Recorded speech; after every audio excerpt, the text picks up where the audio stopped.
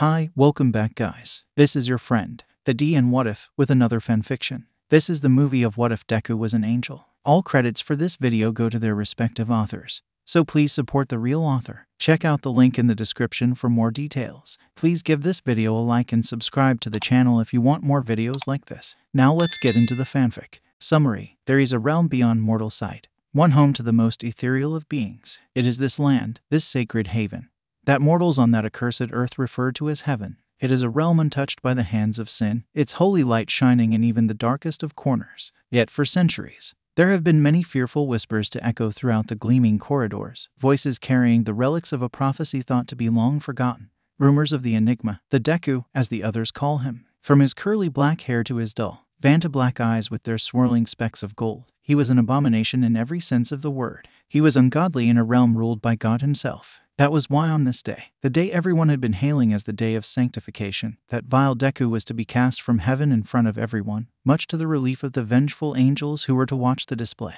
Izuku doesn't care what anyone says. God is a complete fucking dick. Chapter 1, Exile. Notes: I originally wrote this as a Teen Wolf fic, but I've gotten super obsessed with BNHA again, so here I am rewriting it in this fandom. Noted: I previously only wrote one chapter. The concept is basically the same, but I've also changed a lot and added some new ideas. I may do art for this, but I'm not too sure as of right now. If so, the art will be coming as soon as tomorrow. But again, I don't know yet. Also, I'm looking for a beta for this work and possible future works. If you're interested, you don't have to do more than one, so don't feel like there will be a bunch of work. If you're interested, shoot me an email at spiderxlilis6garden@gmail.com or message me on fanfiction.net or wattpad.com under the work with the same name. That is all. Enjoy. My gremlins lesser than 3. Edit: I've updated the chapter as I was pretty sleep deprived when I originally wrote it. It should be a bit cleaner now.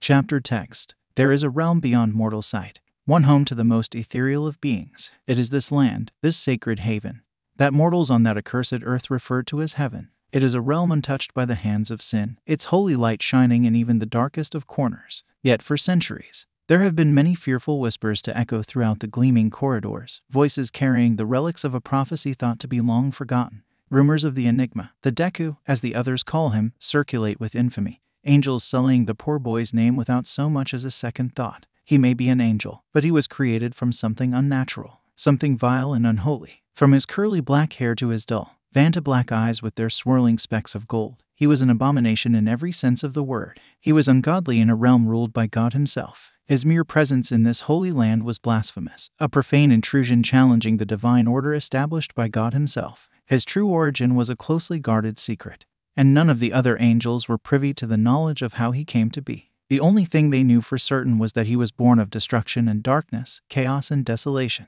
No one in the heavenly realm dared to so much as stand in the boy's presence. He is a sinner, nothing more. That was why on this day, the day everyone had been hailing as the day of sanctification, that vile Deku was to be cast from heaven in front of everyone, much to the relief of the vengeful angels watching the display before them. Praise be to our Lord, for the unsightly Deku will never see the brilliant light of heaven again. Someone in the stands shouted in triumph. Deku would never again feel God's warmth shine upon him, let alone stand in the realm ruled by the man himself. Everyone prayed for the elders to hold firm in their decisions regarding the abhorrent creature. Cheers could be heard throughout the entire realm as the thing stood with its back to the crowd of jeering angels. The boy grit his teeth at the mocking voices telling him to get it over with and jump already. He could hear some screaming for the elders to cut his wings off and let him drop, and he rolled his eyes at the notion.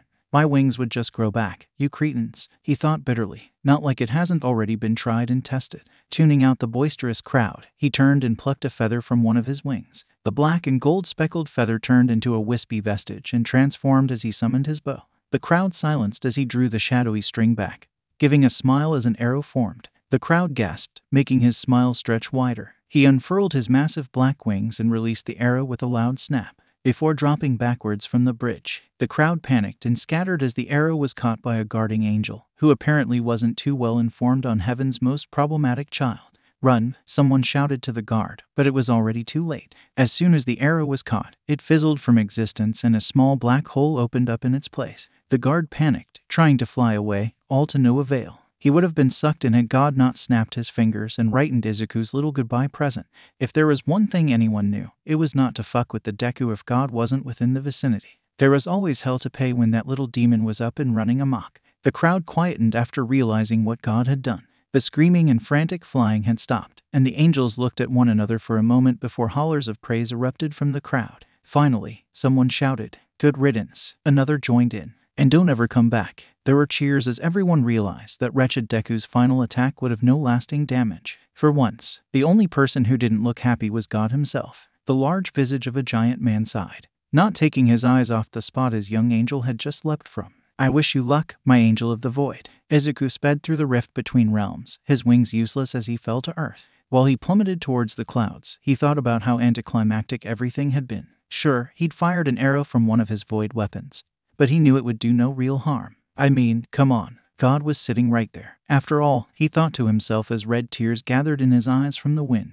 He closed them against the flowing torrent of the atmosphere and covered his face with an arm, all while trying in vain to get his wings to work properly. Maybe this is a good thing. Anyway, none of the angels had ever liked Izuku. He'd been an anomaly since the day he was created. He was different and would therefore be hated for it for all of eternity. Because while all the other angels had white, straight hair, Izuku's was black and curly. While all the other angels had white and golden eyes, with no separation in the pupils, Izuku's were Vanta black, with golden flecks that danced and spun when he felt strong emotions. While all the other angels had white and gold wings, Izuku's were black with bright golden specks that shimmered at the tips. And while all the other angels were loved by God, Izuku was hated, not only by God himself but by everyone. He'd always been an outcast. None of the other angels had ever talked to him aside from when he was causing havoc.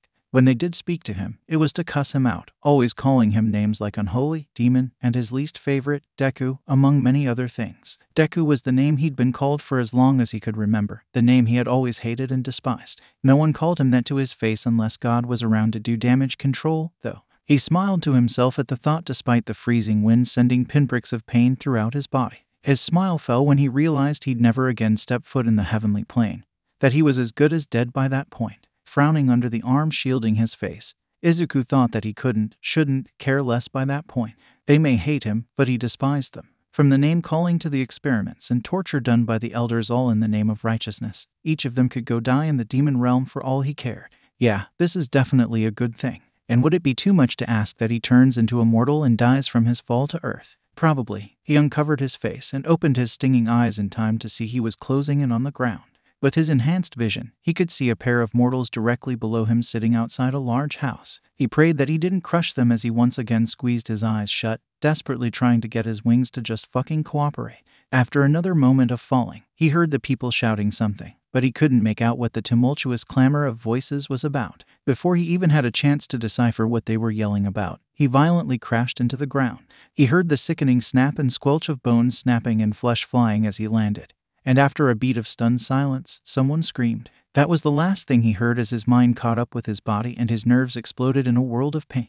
He surrendered to the agony that surged through him and let the darkness clouding his vision take over as he lost consciousness. Izuku doesn't care what anyone says. God is a complete fucking dick. All I'm saying is that you and Hisashi would make amazing fathers, Nimiri told Shouta matter-of-factly as she sipped on her drink. She looked towards the rising sun as the man sitting beside her on the porch groaned. Shouta had to fight the urge to pinch the bridge of his nose. Got him, Nit. We've been over this already. It's not about whether or not we'd be good at it. Nimiri, did you hear a word of what Hisashi has been saying? His face turned sour as he recalled some of the fights he and his husband had gotten into over the past few months. My sleep schedule is messed up enough as it is. And he wants to adopt a baby. A crying, fussing baby. Do you know what kind of hell on earth that would be for me? Think about how much worse off my sleep schedule would be then. Nimiri paused, narrowing her eyes thoughtfully. Then why don't you meet in the middle? Adopt an older kid, 6 or 7, hell, maybe even 8 or 9.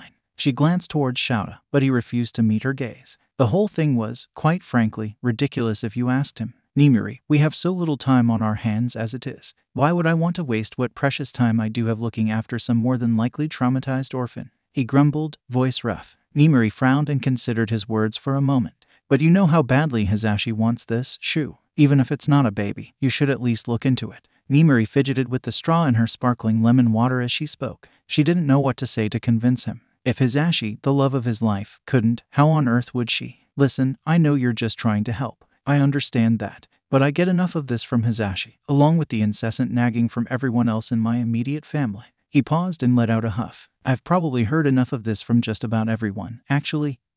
He muttered. At this point, the only way I'd ever adopt a child is if God himself asked me to. And seeing as to how I don't believe in all that shit, it's not going to happen. Nimiri's shoulders slumped at his words. She knew it was probably a lost cause by this point, but she continued regardless. So, if say, God came to you in a dream, she muttered to herself. Shouta groaned and finally turned in his chair to face her. You are not sneaking Mako into my house and having her influence my dreams again. I'm already traumatized enough from when you forced her to make me dream about waking up in my bed as a cat. Nimiri chuckled, remembering a few of the spectacular phrases muttered by Shouta during that particular prank. Mako and her dream-controlling quirk were a godsend. Nimiri's face then morphed into something more serious as she said, I just wish you'd at least consider the possibility. Shouta's eyes narrowed into slits. Can we please just talk about something else? He asked. His voice was as monotone as ever, but there was a hint of desperation Nimiri had only heard a handful of times before. Nimiri was silent for a moment, debating on whether or not she should continue torturing him or if she should just drop it.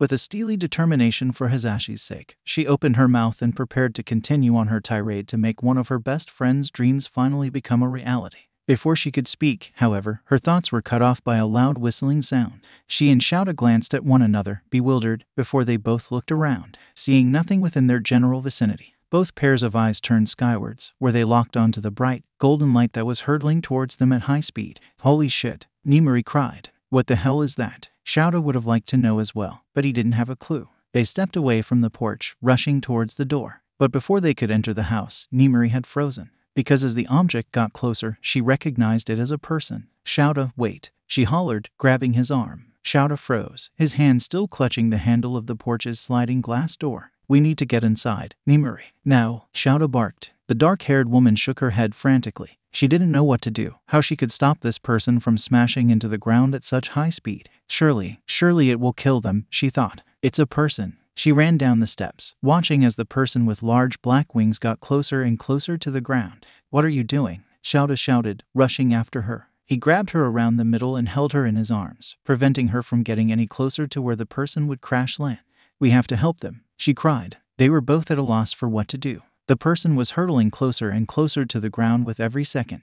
The pair could see them desperately trying to gain control of what appeared to be two black wings. However, it was clear to see that they were failing. Shit, Shouta cursed. Nimiri, there's nothing we can do. They're trying to gain control of their flight. All we can manage is to hope they succeed. He began to haul her up the steps as she fought in his grip. She couldn't just sit by and do nothing. That person would die. There had to be something, anything she could do. Searching her surroundings, Nimiri sought a possible object to break the person's fall. However, even if there had been something convenient lying around, it most likely wouldn't have helped much with the speed at which they were plummeting. What are you doing? Shouta shouted. She turned away from the falling person to look at him heatedly. He returned her gaze with worry. What are you going to do? Catch them? He asked incredulously. No, but there's gotta be something we can do. Nimiri quickly looked back to the person with the wing quirk, just in time to see them hit the ground.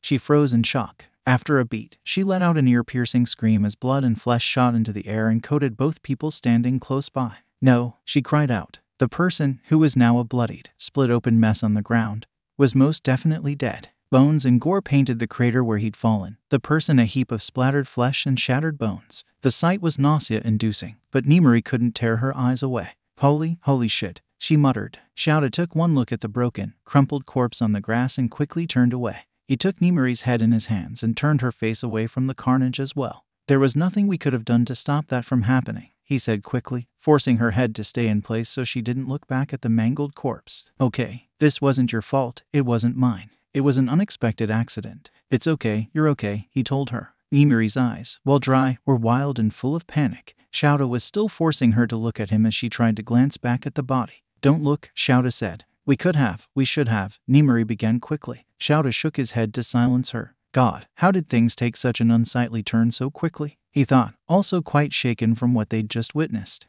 There was nothing we could have done, he assured her. Neither of our quirks was suited to help them. That was going to happen no matter what we did.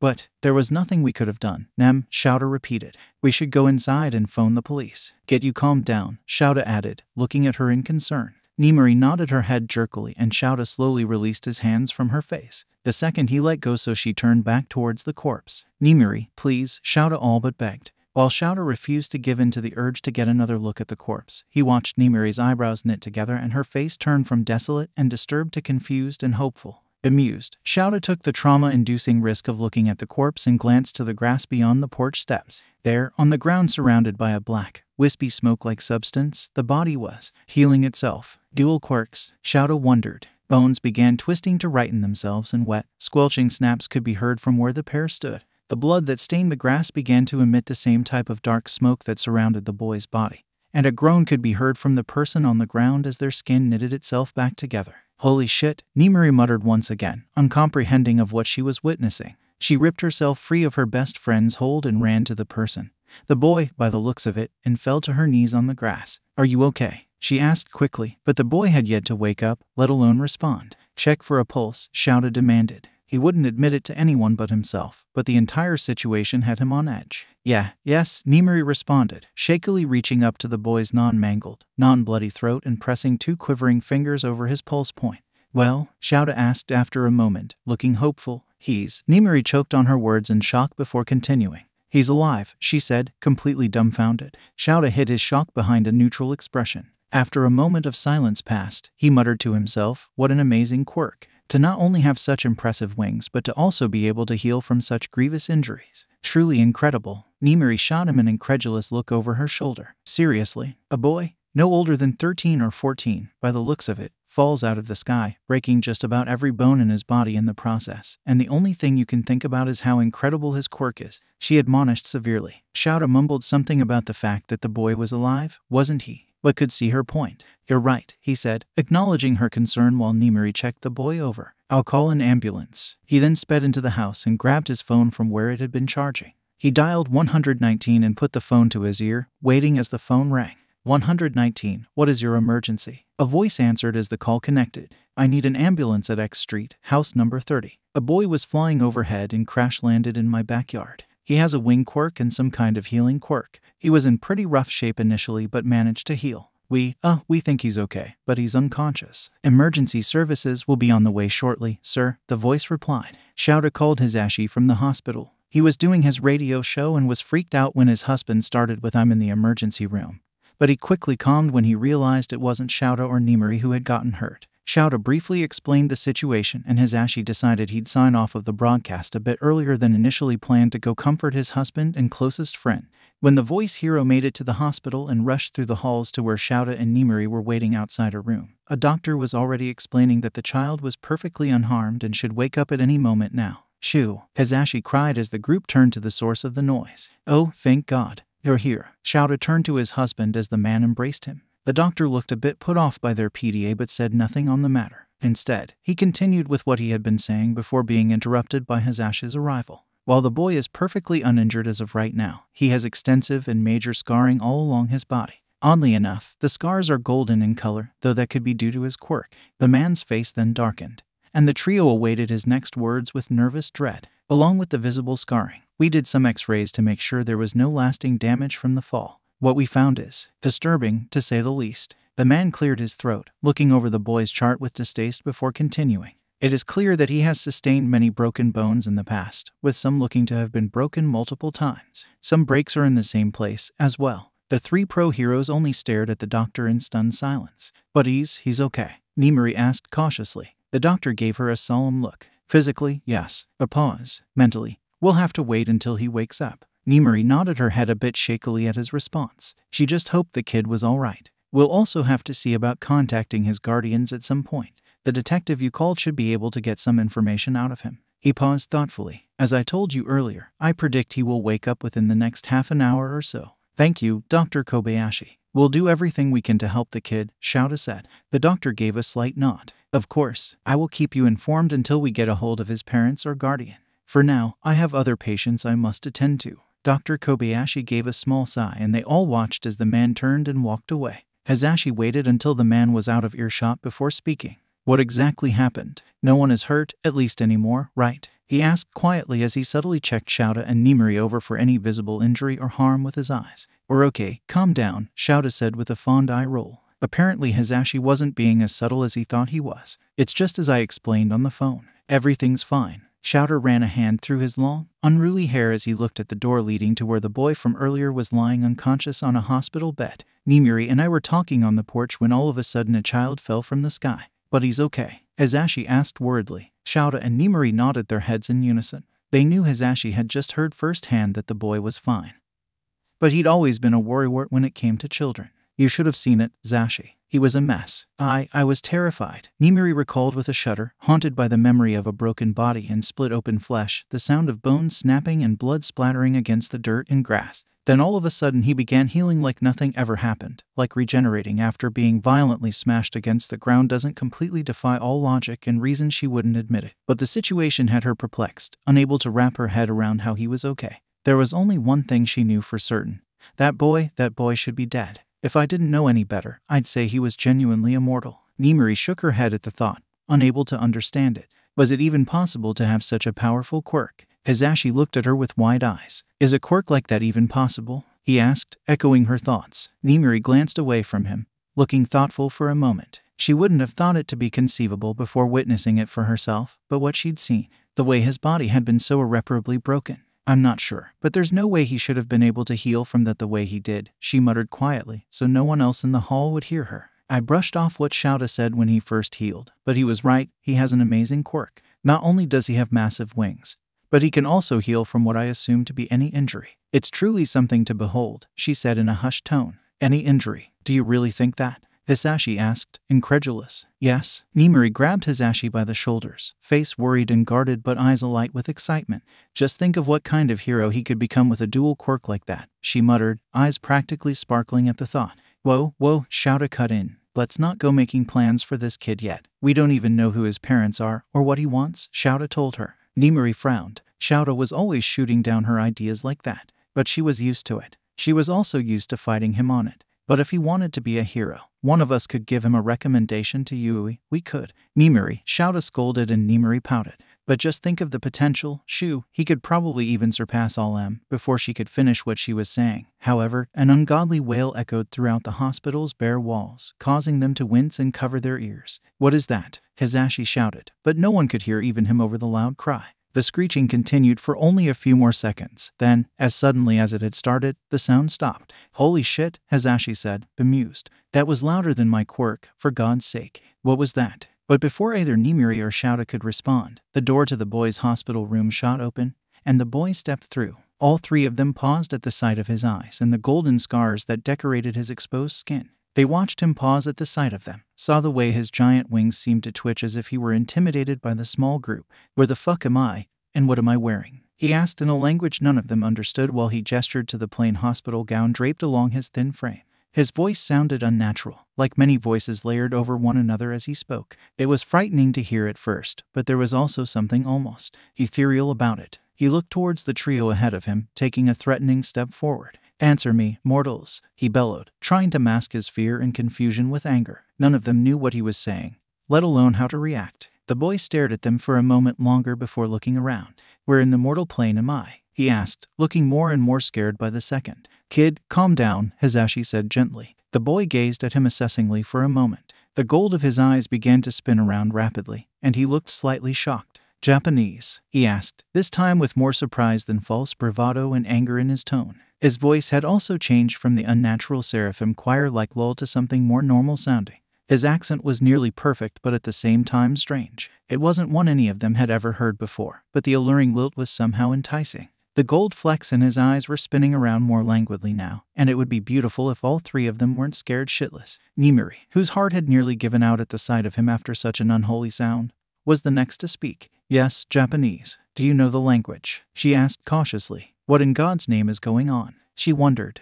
Yes, I know every language of mortals such as yourselves. They are all quite simple to grasp. How you aren't all multilingual is a mystery to me, the kid said matter-of-factly. The trio looked at one another, not understanding what he meant. Okay, Hisashi muttered. Do you want to go inside your room and speak properly? There's a detective on his way here to speak with you. He will be here shortly. Hisashi took a small step towards him, but the boy only staggered back. Stay away, he screamed in that strange language. Hisashi, while not understanding exactly what the kid was saying, got the message and took a step away.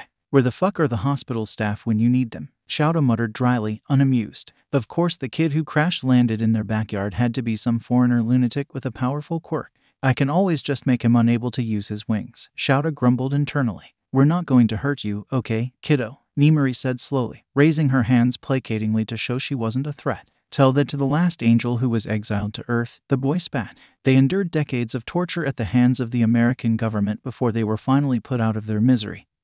He muttered darkly. Okay, so definite head case, then, Shouta thought in bewilderment. All right, we're not like them, got it? No torture, no putting anyone out of their misery. We just want to talk, Hisashi tried to console, sensing the child may be unwell in the head. The boy looked at him assessingly. He reached a hand up to his chest as if he could feel something there before he conceded and nodded his head. All right, he muttered. But I warn you, I am not like the others. His eyes narrowed as he spoke, a dangerous edge in his voice. My abilities are far more complicated, far more powerful. One step out of line and it's your head on the floor, your blood at my feet. Holy shit, this kid is terrifying, Hisashi thought, glancing at Shouta nervously. The man simply shook his head and returned to his anxious gaze, watching the boy curl his wings behind his back as he re-entered the hospital room. His quirks are those wings and healing.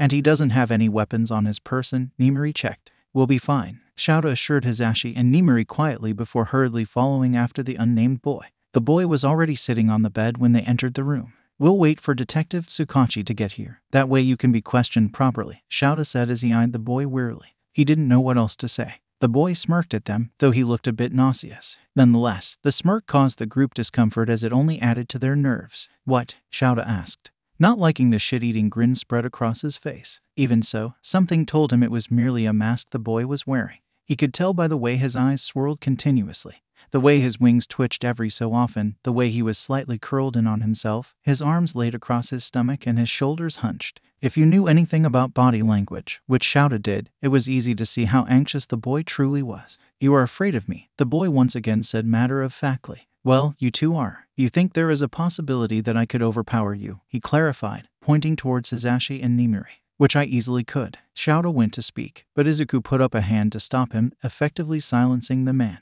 Shouta opened his mouth to object regardless but found that he couldn't.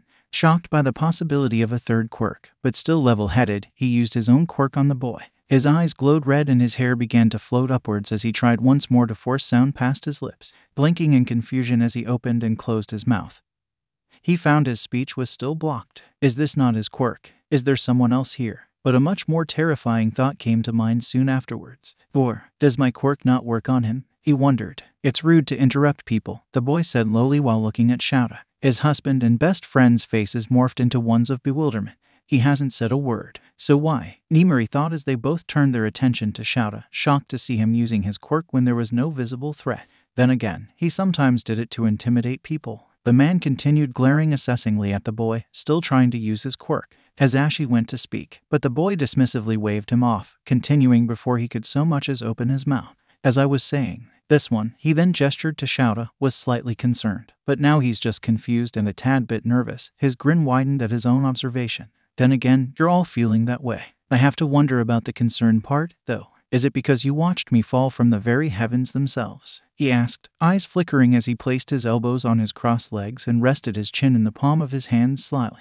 We aren't. Nimari cleared her throat, trying to make her words sound more confident than she really was. We aren't scared of you, she told him. Really? The boy asked, once again reaching towards his chest. Because I can feel other people's emotions. And the moment I talked about rolling heads and spilled blood, I could feel just the smallest prickle of fear from all of you, he informed them. But with Hobo over here, those feelings quickly went away when he told you and Blondie that he had searched me for weapons. Though they've returned now that I've taken away his ability to speak. His smile vanished, his face twisting into a cold and grim expression. On a side note, if you honestly think angels don't have celestial weaponry, you're only fooling yourselves. Finally finished speaking, he lowered his hand, effectively returning Shouta's ability to talk. You may speak. Nimari and Hisashi turned to stare at Shouta in shock, finally having put two and two together and realizing what the boy had done. Is that why Shu used his quirk? Hisashi wondered. But then why didn't he speak after using it? How many quirks do you have, kid? Shouta asked, interrupting Hisashi's train of thought.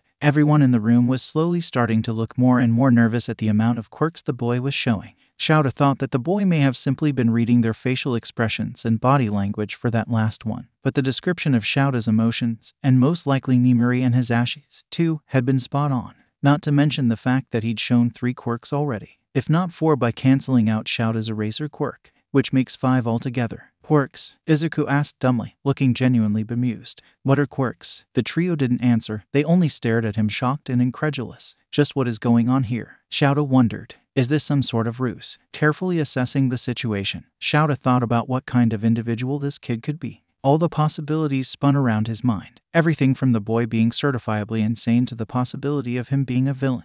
After all, it may have been more than a coincidence that he'd fallen into 2 pro heroes' backyard. Before Shouta could ask any further questions, however, there was a knock at the door. The man eyed the kid for another moment before slowly turning towards the door and opening it.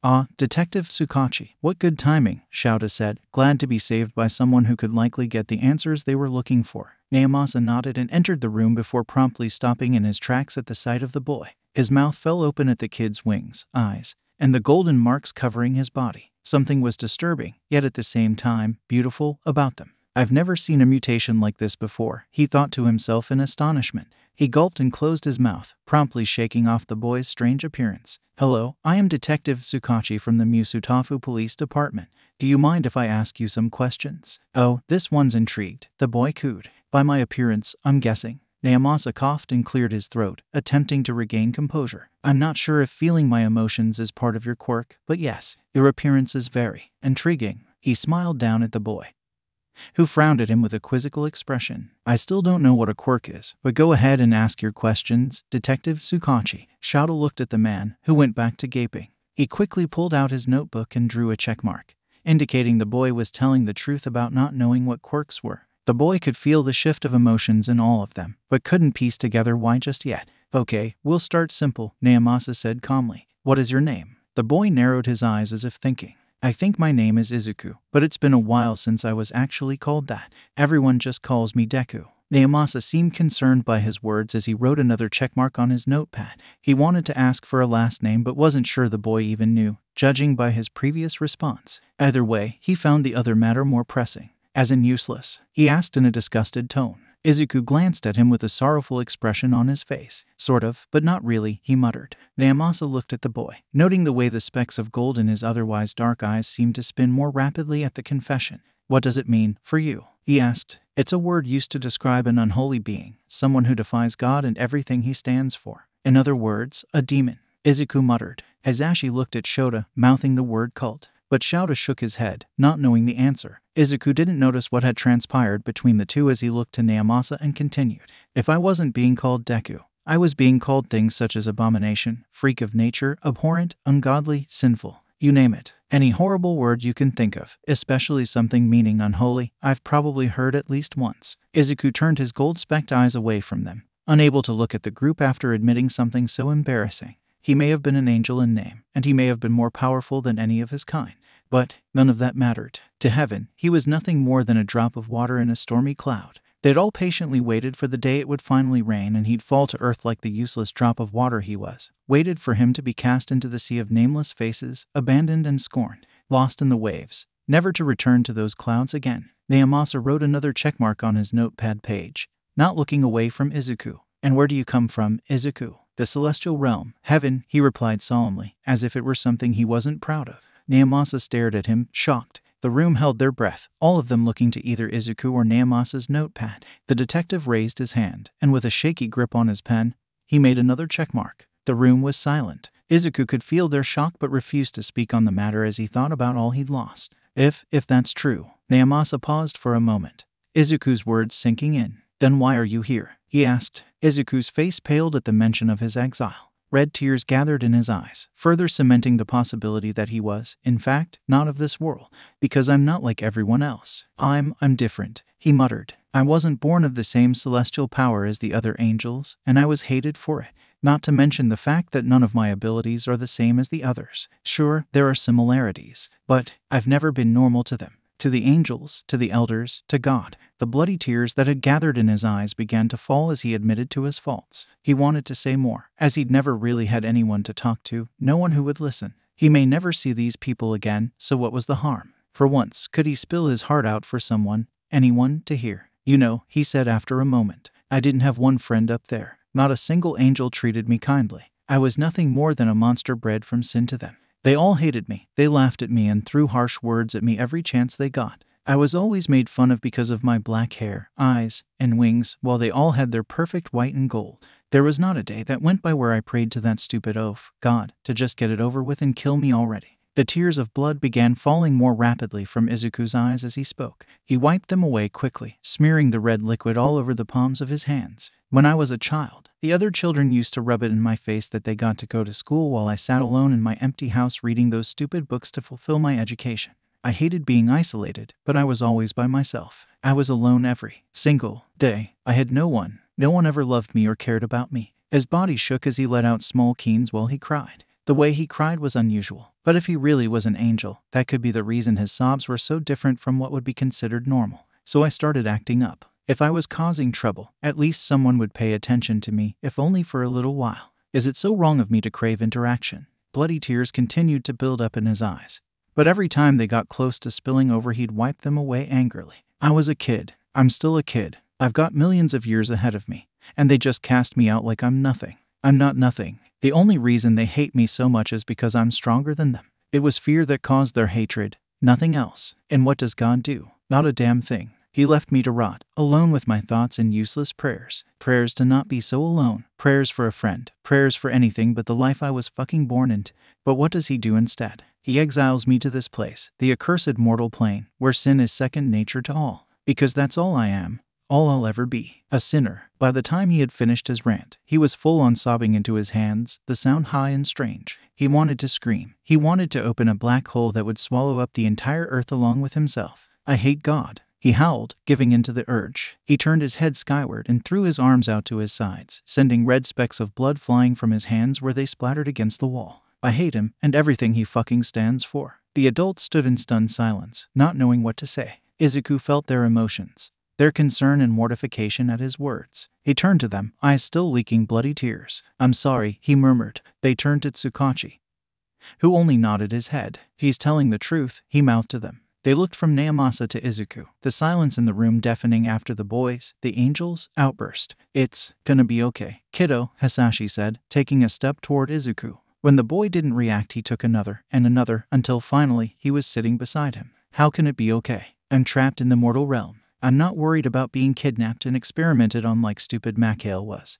But dear heavens, now up above, what am I going to do? He sobbed. Hasashi wrapped his arms around the boy, who shook slightly in his hold as he keened. Nimuri turned to Shouta then, her stunned expression on full display. Shouta, Nimuri said carefully, watching as the exasperated man turned to her. What? He asked before looking away from the angel on the hospital bed. You said you wouldn't adopt a kid unless God himself asked you to, right? Nimuri muttered lowly so neither Hasashi nor Izuku could hear her. Shouta's face morphed into a displeased expression as he frowned. It was obvious where this was going. Well, she said, I think he just asked. Notes, and that is Chappie 1. What do you think? Let me know in the comments. I think I may have dropped some hints, but I'm curious to see if anyone caught on to why Izuku is so different and much more powerful than the other angels. Let me know what your theories are below. Hey, also, if you have any suggestions for pairings with either Izuku or side pairings, let me know. I don't really know where I'm going with this and only write outlines for each new chapter if I write one at all because my chaotic brain is my outline. So if you want any tropes, plots, or arcs, just write them up in the comments. I have a vague idea of where to take this and a few things planned out, but I'd be happy to write in some suggestions that intrigue me. All that being said, I don't really have an update schedule, so expect things to be sporadic. I usually only write when inspiration hits, which is why I'm asking for prompts, plot lines from you guys. Also, even if you don't have any ideas, I reply to every comment I get on my fics, so expect a response if you decide to comment. Hope you enjoyed, and until next time, my gremlins. Lesser than 3. Chapter 2, In This World. Notes, here's a short chapter for you. I got too excited and couldn't stop writing, so you get a double update, even though this second chapter is only 2,800 words. And let it be said that I have no medical knowledge. A lot of the stuff in this chapter is shit ripped straight from my brain, and probably wouldn't fly IRL. But who needs real life when you have fanfiction? Anyway, enjoy the chappy, my gremlins. Double update. Edit. To help with the flow, I have also updated this chapter along with the first one. Chapter text. Shouta stared at Nimuri, an incredulous look on his face. You cannot be serious, he said lowly so Izuku wouldn't hear him. You said, she began, but Shouta cut her off. I know what I said. He glanced to where his husband was trying to calm the keening boy down before he pinched the bridge of his nose wearily. He gestured to the door, signaling for them to take the conversation into the hall. As soon as the pair had exited the room, Nimiri began her rant. Shouta, if this isn't a sign from God himself, I don't know what is. Nimiri huffed as soon as the door clicked shut behind her friend. Shouta raised an eyebrow and gave her an unimpressed look. Is she really this naive? He thought in exasperation. Shouta, you. No, he interrupted. We don't know who he is, where he came from, or what he's doing here. We don't even know if he's telling the truth. Can you honestly look me in the eye and tell me you believe that he's an angel, Nimiri? His brain was going a mile a minute as he thought up plausible scenarios as to why the boy may truly be there. None of them looked good. Of course I believe him. Tsukachi used his quirk. Everything he said was true. Nimiri gave Shouta a pleading look, almost as though she were begging for him to understand. She knew it was unbelievable, but she had a gut feeling. And my gut feelings are never wrong. Maybe to him. Shouta's eyes narrowed as he thought. He could have been brainwashed by some cult. It wouldn't be the first time. Shouta thought back to all the horror stories he'd heard. He was more inclined to believe that the boy had gotten those injuries in a cult as opposed to heaven. Then how do you explain everything we saw, both at your house and in that room? Her eyes were lit with determination as she spoke fervently. Shouta shook his head, but she ignored him and plowed on. His appearance, multiple quirks, the ability to heal from such grievous injuries. Can't you just accept that maybe there is something greater than simply living your life and then being thrown into endless nothingness? She implored, searching for a way to bridge the gap between Shouta's disbelief and the unexplainable. Shouta closed his eyes, inhaling a long breath. As he exhaled slowly, he said, I have another theory, but you're not going to like it. Pausing, he looked at Nimiri, who gestured for him to continue. There's a strong possibility that he's a villain, he muttered darkly. Nimiri gave him a skeptical and somewhat enraged look as she scoffed at his words. A villain, she hissed. Do I have to spell it out for you? Tsukachi used his quirk on him. Everything he said was the truth, at least to him, anyway. Even if he's not an angel, even if he's been brainwashed by a cult, I don't see how you could make the jump to villainy. Shouta looked around to be sure no one was listening in on their conversation before glancing back at Nimiri, finding her visibly afflicted by his words. She had always grown attached quickly, especially to the younger generation. He didn't doubt that after hearing the boy's sob story she had become emotionally invested. That's why Shouta had been worried she would react like this, but his theory held merit. He didn't just come up with the notion out of nowhere. Think about this seriously for a moment, Nimiri, Shouta muttered lowly. Her livid expression didn't change, but she didn't show any signs of stopping what he was about to say, either. His appearance could be a very rare mutation-type quirk. As for the detective, he easily stopped me from using my quirk, so who's to say he can't do the same to Tsukachi's? His eyes narrowed. Thinking along those lines, there's a good chance that he's able to manipulate quirks. He took a moment to let the information sink in before he gave the big revelation.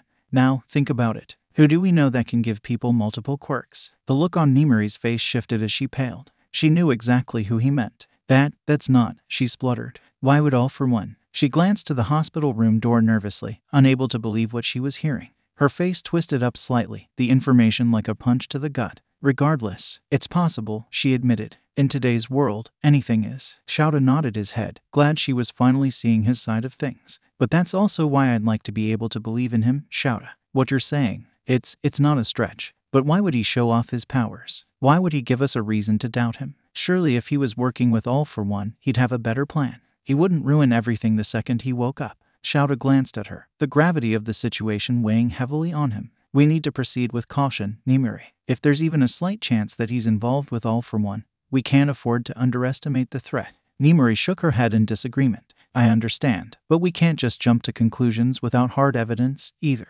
Can't you just believe in something good for once? Shouta sighed heavily and shook his head. But he guessed that if he wanted her to see his side of things, he'd have to try seeing hers as well. Fine, he conceded. But we're not just going to let this slide, either. She gave a determined nod. Thank you, Shouta. Hisashi watched as Nimiri and Shouta silently exited the room to talk in the hall. He'd seen what looked to be the beginning of an argument and was glad they were leaving the room to diffuse whatever tension was building up between them. Izuku didn't seem to notice the pair slip out of the room, as he was too busy keening into his hands to pay attention. I just hate my life so much, he sobbed brokenly. What have I done to deserve this? Izuku's body shook with the force of his sobs, blood oozing from between his fingers due to the sheer amount of tears streaming from his eyes. Naomasa winced as Hisashi continued rubbing soothing circles into the young angel's back. The detective didn't know what to say to make the boy feel better, something he was usually good at. The entire situation was a little, very jarring, so sue him for being at a loss for words. Instead, he took a seat beside Izuku, hoping his presence would be of even a little help. He reached his hand out and placed it on Izuku's shoulder as the boy leaned into the touch. It made Naomasa feel slightly better about his lack of ability to soothe him verbally. While Naomasa was at a loss for what to say, Hisashi had taken those few moments to gather his thoughts. He rubbed his hand along Izuku's knobby spine a few more times before he took in a deep breath. "Izuku," he started, his voice gentle. "You're not at fault for what you've been through, okay? The circumstances of your birth, whatever they are, it's not something you brought upon yourself. It's not something you can change or choose. You've been through a lot, I bet. But for now, just try looking toward the future. That's all any of us can hope to do in situations like these," Hisashi said as another high-pitched keen escaped past Izuku's throat, but he continued on unperturbed. "You've said you were always alone before, right?" he asked. Izuku sobbed a few more times in that strange high whine before nodding his head.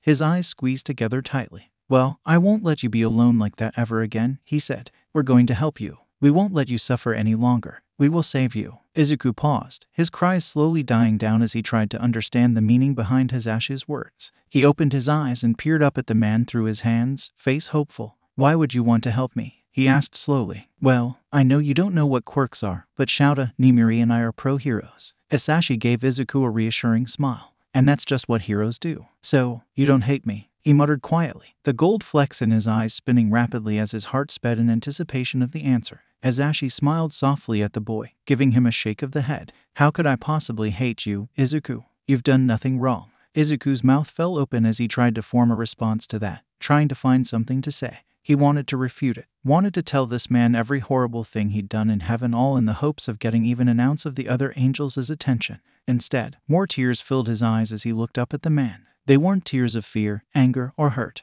They were tears of relief, something he'd never experienced before. The emotion flooded his chest, a feeling he'd only ever felt through someone else. His face contorted into an expression of vulnerability at the revelation as he stared at Hisashi. The blonde looked at him in concern and Izuku gave a small shake of his head, able to sense his unease. He wiped at his face. "I think," Izuku paused, not knowing how to tell the mortal what he was thinking without it being too embarrassing.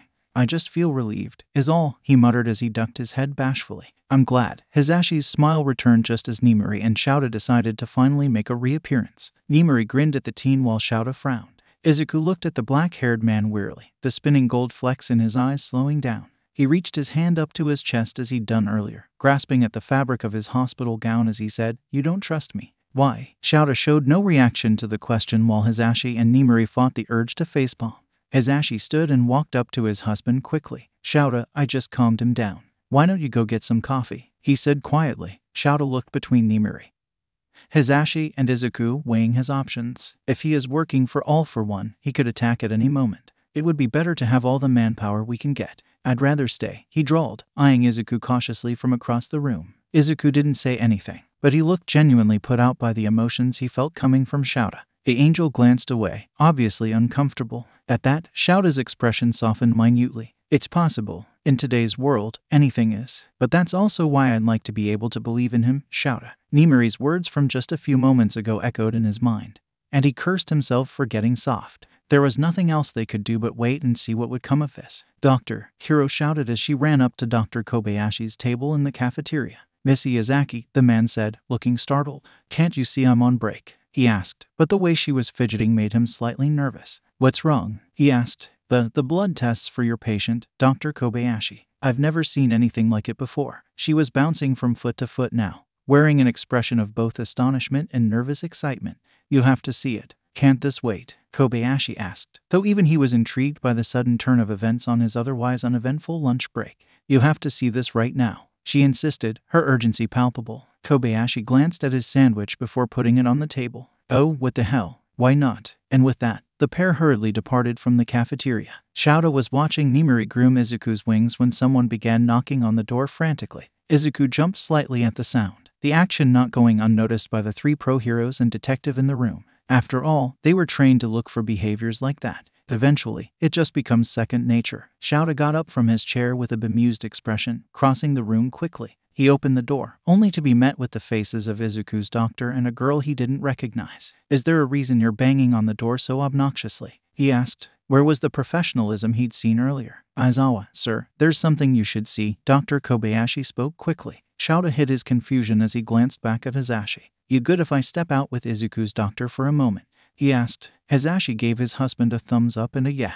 which was much more subdued than usual, probably for Izuku's sake. Shouta gave a nod and followed the doctor out into the hallway. "What is this about?" he asked as Dr. Kobayashi and Kuro led him down the halls. "You should see for yourself, sir," Kuro said. Shouta could feel a headache coming on as they continued down the hall. Shouta was silent as the two people ahead of him chattered quietly as they walked. He tried to discern what they were saying, but couldn't hear a word due to them speaking so low. He wasn't sure whether or not he should ask them more questions, or if he even wanted to in the first place, so instead he stayed silent.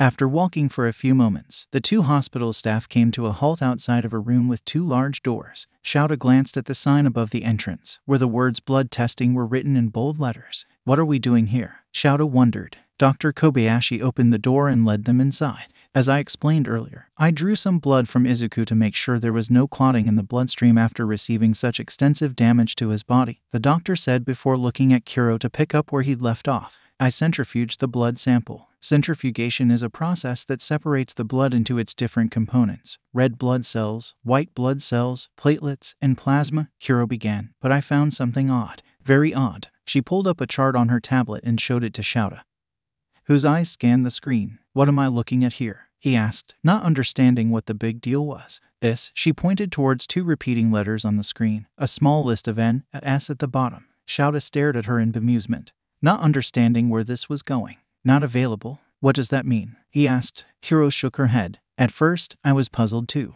I could have written it off as some sort of glitch in the system, but it's never happened before." Setting the tablet aside, she pulled out a vial containing Izuku's blood from the collection tube on the large table. Curious, I examined the blood under a microscope, and that's when I realized something. She used one of the blood pipettes from the same table to draw a small amount of Izuku's blood from the vial.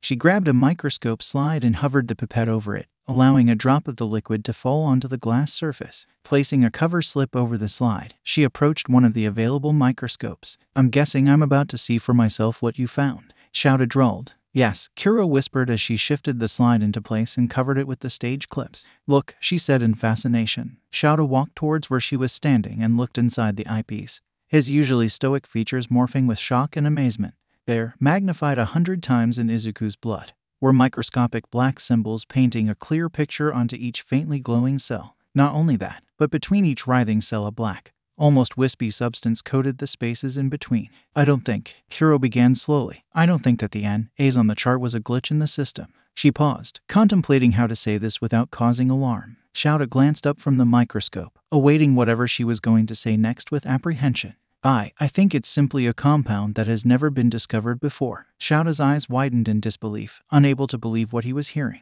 "It's possible. In today's world, anything is." "Holy crap," Shouta muttered. "He is an angel." Chapter 3, The Best We Can Do. Notes: trigger warnings for starvation and suicidal thoughts, actions. This one is a fucking roller coaster, my guys. I've been up all night writing, all for you. Pay me in tears. Enjoy, my gremlins. D.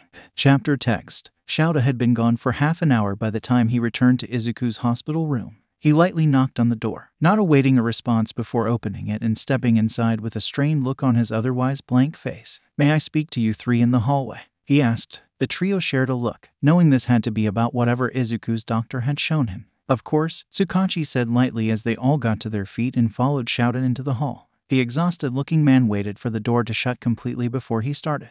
"I believe he was telling the truth," he said quietly. "And you didn't before?" Hisashi asked. He gave his Shouta an incredulous look as he said, but Tsukachi used his quirk. He turned to Nimori, his expression curious. "Does this have anything to do with what you two stepped out of the room to talk about?" he asked her. However, Nimori didn't respond, as the previous revelation was the only thing to register in her mind.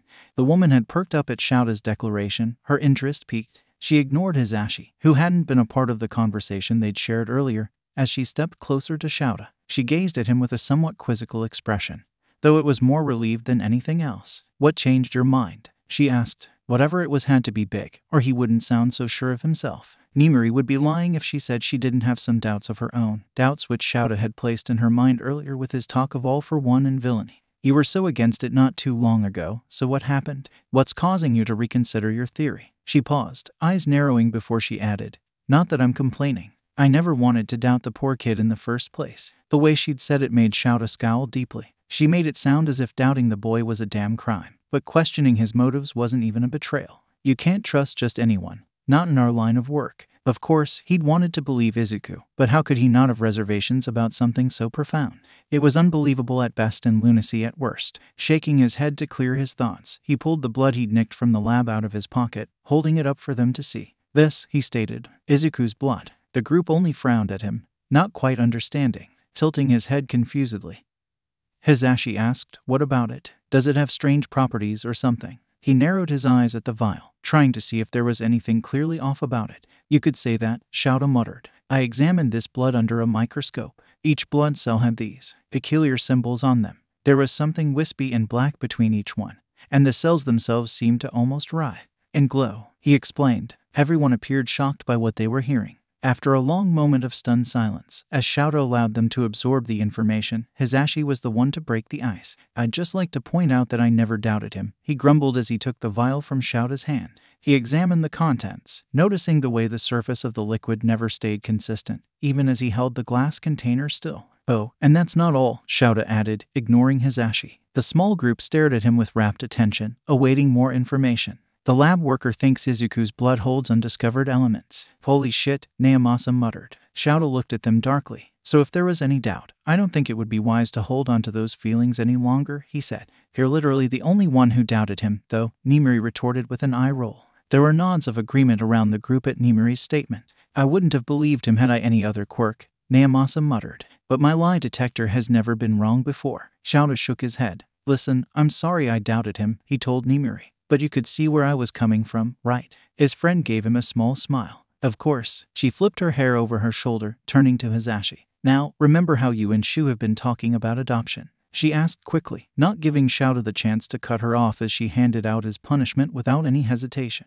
Hisashi nodded his head slowly as Shouta groaned indignantly. Of course. It's been an ongoing topic of conversation between us for months now. More like an ongoing topic of argument, Shouta thought sarcastically. Well, the strangest thing happened before Izuku fell out of the sky. She gave a shark-like grin before glancing at Shouta, who only squinted his eyes shut and pinched the bridge of his nose with a long sigh. Nimiri, Shouta muttered, not wanting to be the one to have to look after some exiled angel. God only knows what kind of shit someone would have to pull to be thrown out of heaven, of all places. What are you talking about? Hisashi asked curiously. He placed a hand on Shouta's shoulder gently as he stared at Nimiri expectantly. He said, the only way I'd ever adopt is if God himself asked me to. She smiled brightly at the pair. And if God practically dropping that poor angel on your front doorstep isn't him asking you to adopt him, I don't know what is. She looked between Shouta and Hisashi expectantly, watching as Hisashi's eyes turned bright. Nimiri, I told you, Shouta began, but was promptly cut off by Hisashi's excited babbling.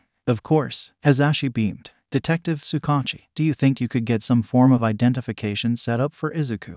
He asked happily, ignoring Shouta's loud protests. That, I can do. As for fostering or adopting him, I can get you in contact with someone from the social services side of things, he said, smirking when Shouta let out a long, exasperated sigh. Hisashi's expression was exuberant as he turned to Shouta. We're going to be fathers, Shu, he whispered excitedly. Shouta fought the urge to groan. He knew this was a battle he would inevitably lose. So instead of arguing, he let out a dismal hooray. And just like that, the couple had finally settled their argument on adoption. High above, in a realm unknown to the mortals on Earth, God sat on his throne. A window with wispy white tendrils emanating from its surface sat in front of him as he watched three people re-enter the hospital room they'd been talking outside.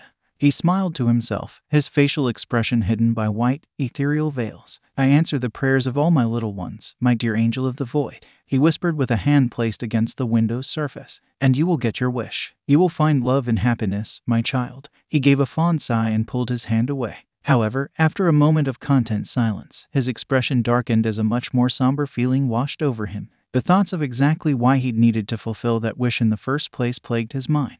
He began contemplating the impending peril when abruptly, the sound of rapidly beating wings ripped him from his thoughts. He looked up to see the head seer rushing into the room, her wings creating a violent wind torrent as she came to a screeching halt just past the door. My lord, the seer cried as she flew, much slower now, towards the throne. With a quick motion of God's hand, the window disappeared and God angled his head to look down at the proportionally tiny creature before him. What is wrong, Azaris? He asked, concerned by the emotion she was displaying.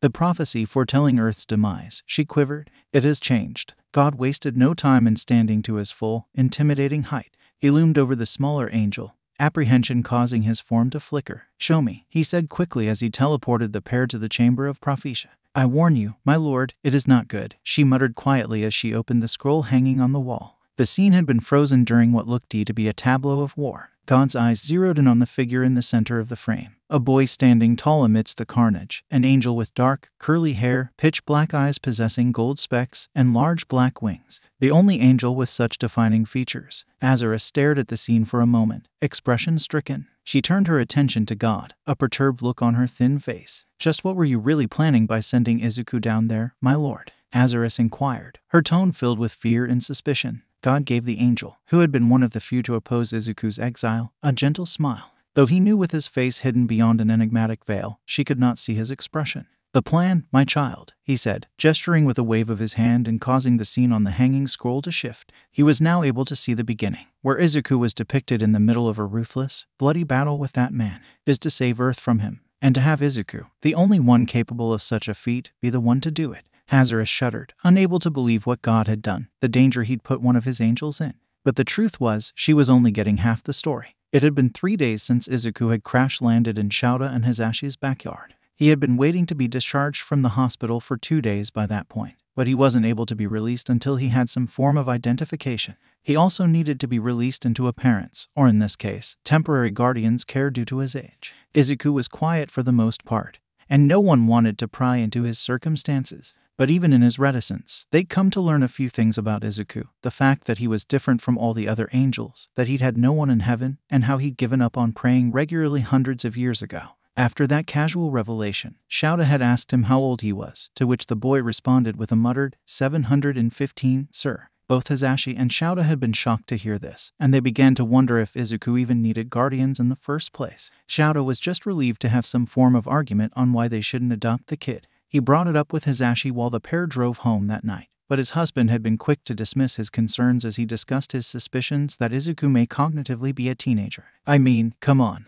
You have to admit that it makes sense, Shu. Based on the way he looks and behaves, do you honestly think he's got a brain to match his age?" And so they asked about it the next day. Izuku had pondered the question for a moment before responding in a subdued voice. "I would say I'm around 14 or 15 in mortal years." Much to Hisashi's relief, it was a day later, today, that Naomasa called Hisashi to inform him that he'd gotten the paperwork filled out and that, "You'd better thank me because I did some under-the-table, sketchy shit to get it." Hisashi only laughed and told him he'd take him out for a drink sometime soon. And that's how they ended up driving home with an angel in their backseat. "Did you want to get something to eat on the way home, kiddo?" Hisashi asked as he peered at Izuku from the rear-view mirror. Izuku turned his gaze from the city streets to Hisashi, the gold flecks in his eyes beginning to spin quickly as his face almost lit up.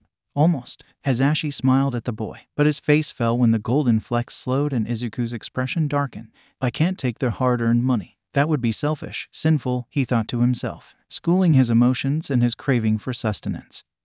He shook his head slowly and returned his gaze out the window. "No, thanks," he muttered. "I'm used to being hungry anyway," his mind supplied. "And it's not like I need to eat as much as mortals do." He leaned his head against the window, his stomach aching slightly. Hisashi frowned at what he was witnessing. Thinking back on it, had the boy eaten in the hospital? He retraced his thoughts to Izuku's stay, trying to remember whether or not he'd seen him eat. He vaguely recalled a moment when Izuku had looked at his food with disgust before placing the lid back on his meal tray, but no one had said anything about it. Why hadn't anyone said anything about it? Hisashi looked to the boy nervously as he clutched the steering wheel just a tad more tightly. "Izuku," he said gently, "is there a reason you don't want to eat?" Izuku jolted and snapped his head to stare at his guardian, his mouth falling open and closed a few times. He shook his head slightly, noticing Shouta looking at him from the corner of his eye with his head turned ever so slightly in his direction.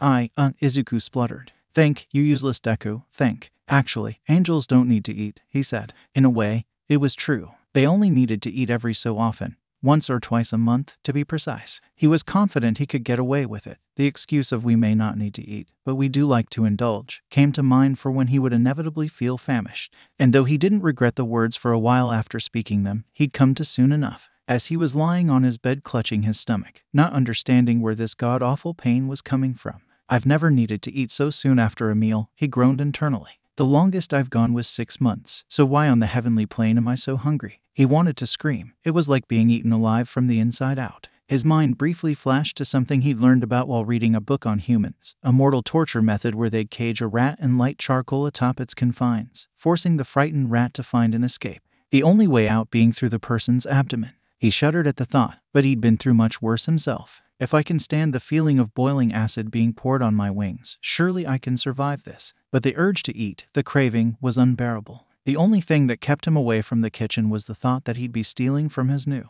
guardians, and it was a thought he couldn't stand to go through with. Sure, he could simply ask for an apple or a granola bar, or whatever it was they were cooking now, which smelled so tantalizingly amazing. But he couldn't steal from them. They'd already bought him clothes before he'd gotten to their house. He couldn't take more. He clutched at his stomach as it let out another painful, gurgling growl. I can't do this, he groaned aloud. I just need to find something to distract myself with, he thought as he glanced around the room. There was a television sitting on the table across from the bed, but he didn't know how to use it. He came across the same issue with the laptop sitting on the desk by a tall lamp.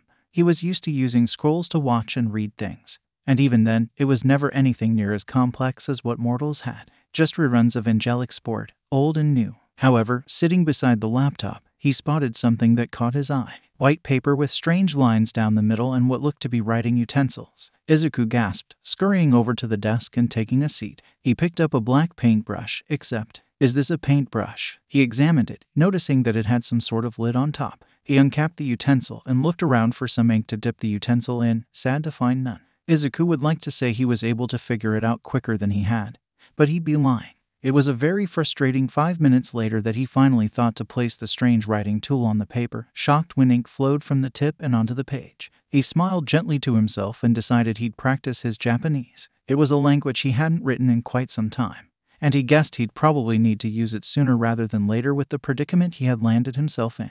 After writing out the entire kanji, romanji, and hiragana alphabet a few times, he felt the urge to write poetry, something he hadn't done regularly in decades. As he wrote, time continued to tick by slowly. His stomach ached and protested its lack of nourishment, but he found the pain more tolerable with the distraction of writing.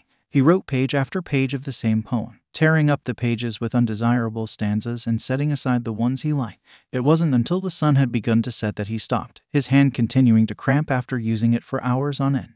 He stood up and peered through the window, noticing the sun slowly sinking over the horizon. One thing he hated about the mortal realm was the fact that it got dark. In heaven, there were two suns, always orbiting around one another. They were both warm and bright, and Izuku could vividly recall the sensation of their soothing rays on his skin, the heat embracing his wings. He frowned as he thought about the fact that he'd never again feel that warmth, see that light. He glanced down at the poem he'd written, a forlorn expression on his face. It was still a rough draft, but it perfectly encased how he felt at that moment. Abandoned, lonely, and without hope. He looked through the window and up to the clouds above. He knew heaven wasn't there, that only God himself could open the rift between the heavenly and mortal realms, but that didn't stop him from feeling slightly homesick. Sure, he'd never particularly liked it up there. He had no fond memories of heaven, no friends or happy stories to tell, but that was still where he'd grown up. It was still the only home he'd ever had, ever known. He may not have been happy, but heaven was familiar ground. Of earth, he knew nothing. He'd been thrown into a completely foreign realm,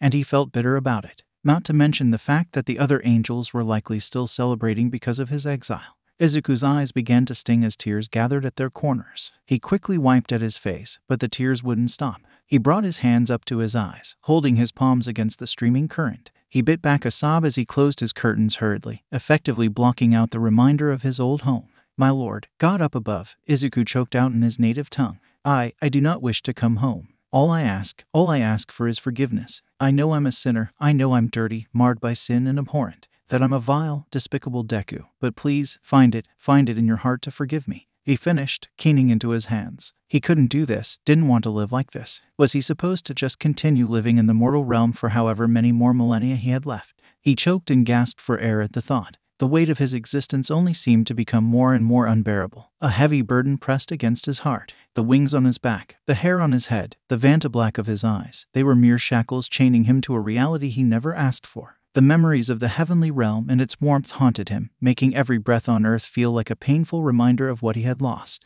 The endless time ahead of him would be an eternity of loneliness, devoid of the celestial light he had once known. In the mortal realm he was forsaken, bound to wander aimlessly in the depths of his despair for all of eternity. Izuku was trapped. I'm trapped, I'm trapped, I'm trapped, he muttered over and over again. He watched through red-tinged vision as his tears fell and hit the wooden floor below him. The pain in his stomach flared, angry gurgling only serving to make him feel more wretched. You know what? He keened through gasping breaths. Screw forgiveness. He summoned his abyssal blade, holding the humming instrument between his fingers as he contemplated what he should do with it. This is no way to live. Not really, he thought despondently as he continued to keen. He held the blade carefully in his hands. Weapons had always been his specialty. He had 10 that he could summon at any given moment, each one with its own unique ability, an extension of his deadly skill. He'd never gotten to practice in the combat plaza like everyone else, but that didn't stop him from training on his own. He held the blade to his stomach, breath coming out in short pants. Should I do this? Could he do this? He thought about the kind of life he would lead here on Earth, the way he'd outlive all of his companions, how he'd always be an outsider in a world that would never truly be his home. The thought of being forced to live in the mortal realm, of enduring the earthly challenges he was sure to face, it was stifling. The harsh reality of mortality was that every relationship, every connection was bound to end eventually, and Izuku would be left behind. He couldn't shake the feeling that he was destined to exist as a mere observer in a world that would never truly embrace him. Steeling his nerves, he held the blade firm against his abdomen, feeling the wispy blade cutting into his flesh with even the slightest of pressure. I have to do this, God. I bet you knew that this would happen all along. He pressed the blade deeper into his stomach, wincing as blood began to bubble up from the small wound. This was your plan, wasn't it? He asked, hands shaking and breath coming out in quick gasps. Maybe I'm a Deku. He keened through his tears. But at least I've lived true to myself to the very end. Just as he was about to slam the blade into his stomach, hands wrapped around both of his arms and pulled them away from his body. The kids in there crying again, Shouta said bluntly as he plopped down onto the living room couch. He grabbed the remote and turned on the television, perfectly content to sit there and watch a show while Izuku dealt with his emotions in the room just down the hall. Hasashi grimaced, placing the tests he was grading to the side before making his way over to his husband. He does that a lot, Hasashi remarked as he took a seat on the cushion next to Shouta. The man refused to speak on the matter as he flipped through channels aimlessly. Should we talk to him about it? Hasashi shot a wary glance at the hallway leading to Izuku's room. He'd heard the kid crying a few times now, but he'd been waiting for Izuku to come to them with what was bothering him. You can, Shouta drawled. He could see Hasashi giving him an incredulous look out of the corner of his eye, but he didn't dare meet his gaze head-on. Shouta, Hasashi said gravely, unimpressed by his lack of caring. He's not solely my responsibility. You have to help him, too. At that, Shouta groaned. What do you want me to do? You know I'm no good with all that feeling crap, let alone adolescent feelings. It was a valid excuse. Hasashi had seen Shouta try to console upset students before, but he'd always had a hard time. That doesn't mean you shouldn't at least try, he addressed in a stern tone. Shouta turned to him, expression unreadable as ever. Hasashi, he began. You're the one who wanted a kid, not me. And don't even get me started on how fucked up the entire situation is. He barely talks, and when he does it's because he's crying. He doesn't eat, and by the sounds coming from his room at night, I'd say he doesn't sleep much, either. I mean, he's not even human, for fuck's sake. He's an angel, and a traumatized one to boot. They don't exactly make guidebooks on this sort of thing. Hasashi made to interject, but Shouta put a hand up to stop him. It would be different if he were human, but he's not. Hasashi stared at Shouta with concern clear on his features. Shoo, he began, but he didn't know what to say to that. Is it really so horrible for him to have a kid around? He thought back to all the arguments they'd had, Shouta's insistence that they don't adopt. Yet Hasashi had kept pushing and pushing. Maybe it was wrong to force this on him. He let out a long sigh. If you really don't like him being here, I can talk to Nimari after dinner, ask her to take him in instead. But instead of agreeing right away as Hasashi thought he would, Shouta shook his head. It's not that I don't want him here. You have to understand something, Zashi. I do want kids. It's just, I'm scared I'll mess up. I'm terrified I'll make a life-altering mistake. Or that I won't be good enough. Izuku needs someone who can guide him and understand him, and I'm not sure I'm up for that. I'm afraid I'll be a failure as a parent, he admitted. Hasashi stared at him, dumbfounded by the explanation. So, all this time, Hasashi muttered. Shouta nodded his head. Yeah, that's the reason I didn't want to adopt. I just felt like I could never measure up as a parent. And now we've got a literal angel as our soon-to-be adopted son. What do you even do with that? Hasashi gave a wet chuckle, sandwiching Shouta's face between his hands. We do the best we can, he murmured as he gently pecked his husband on the lips. When Hasashi pulled away to look at him, he registered the look of uncertainty marring Shouta's expression. What's wrong? He asked. Shouta hesitated, debating what to say. I'm just wondering what the best we can would even look like in this situation. We can't read his mind, and he barely talks. How do we help him when we don't even understand what he needs? Hasashi sighed, running his fingers through Shouta's hair. We take it one step at a time. Maybe we don't have all the answers right now, but we'll figure it out together. We support him, create a safe space, and maybe, just maybe, he'll start opening up to us. Shouta leaned into Hazashi's touch, the tension in his shoulders easing slightly. I just don't want to mess this up, Zashi. He's clearly been through enough shit already. Hazashi smiled softly in reassurance. We won't get it right every time, but we'll be there for him. We've got each other, and that's a good start. He gave Shouta another gentle kiss before he stood. Now, why don't we go prove that you're not a failure as a parent as you help me comfort our kid? He suggested. Shouta gave a fond eye roll and a small huff as he nodded his head. Okay, he acquiesced. Shouta followed Hazashi off the couch and the pair approached Izuku's room. They could hear a faint humming coming from behind the closed door and they glanced at one another in confusion. It was Shouta who took the lead and knocked on the door gently. Kid, you okay in there? He asked. They could hear him talking in that strange, thousand-voice language, but it didn't sound like a response. He sounded like he was practically choking on the words, small keens layered thick over each vocalization. We're coming in, Hazashi announced before turning the handle and opening the door. The sight that greeted the pair made their stomachs drop. Izuku was standing in the middle of his room, blood smeared along his face and soaking through his shirt where he held a long, shadowy blade to his stomach. Izuku, Hazashi cried out, lunging for the boy and prying his hands away from his stomach. What the hell are you doing? Izuku let out a scream, the same one they'd heard in the hospital a week prior. Fighting the urge to cover his ears, Hazashi pried the weapon away from Izuku, but as soon as he managed to wrestle the blade from Izuku's hands, it vanished. Izuku, Hazashi said breathlessly now that the frightened screaming had stopped. Izuku looked at his foster father with a panicked expression, unable to formulate words. Instead, he began to sob loudly, crashing to the floor as if his legs had simply stopped working. I'm sorry, he muttered. I was just feeling hopeless. I don't know what came over me. He keened into his hands. The shock somewhat wearing off, Hazashi crouched down next to him and gently stroked along the small of his back. Don't apologize, kid. You have nothing to apologize for. Hazashi embraced him in a reassuring hug, trying to show him that he wasn't angry, just afraid for him. Shouta, who had been standing in the doorway, made his way over to the pair. He slumped down onto the ground and sat cross-legged in front of Izuku. Are you okay? He asked and Izuku nodded shakily. Hazashi pulled away to look the boy over and registered the blood stain on Izuku's shirt with a frown.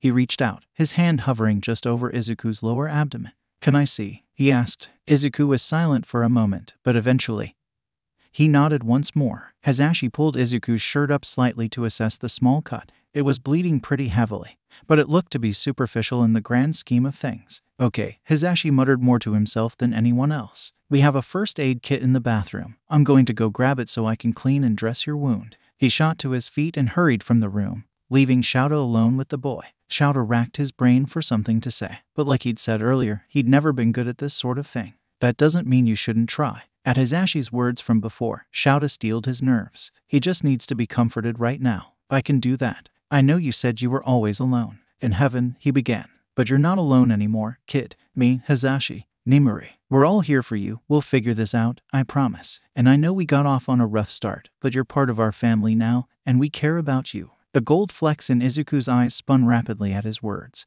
and Shouta just hoped that meant he was doing a good job. You don't have to face everything on your own, you know. We'll support you through the tough times, and we'll also celebrate the good ones together. Just, you're not alone in this. We care, and we're here to help you heal. Izuku sat frozen for a moment, and Shouta began to wonder if he hadn't shown his sincerity well enough. However, just as an apology began to form on the tip of his tongue, Izuku's wings unfurled in a quick motion and he shot forward to envelop the man in a tight hug. You don't know how much those words mean to me. Izuku mewed against his chest. Shouta could feel Izuku's bloody tears soaking into his shirt, but he couldn't find it within himself to care. Hazashi chose that moment to walk back into the room, shooting Shouta a quick thumbs up behind Izuku's back. It was apparent that he'd been listening in on the conversation, but Shouta could only give a weak smile as he rested his chin atop Izuku's fluffy black curls. Turns out the best we is better than we thought. After a long conversation with Izuku about the importance of telling someone if things got bad again, the trio made their way into the living room. So you've never watched TV? Seriously? Hazashi asked with an incredulous look on his face. At Izuku's shake of the head, he said, Man, heaven sounds boring.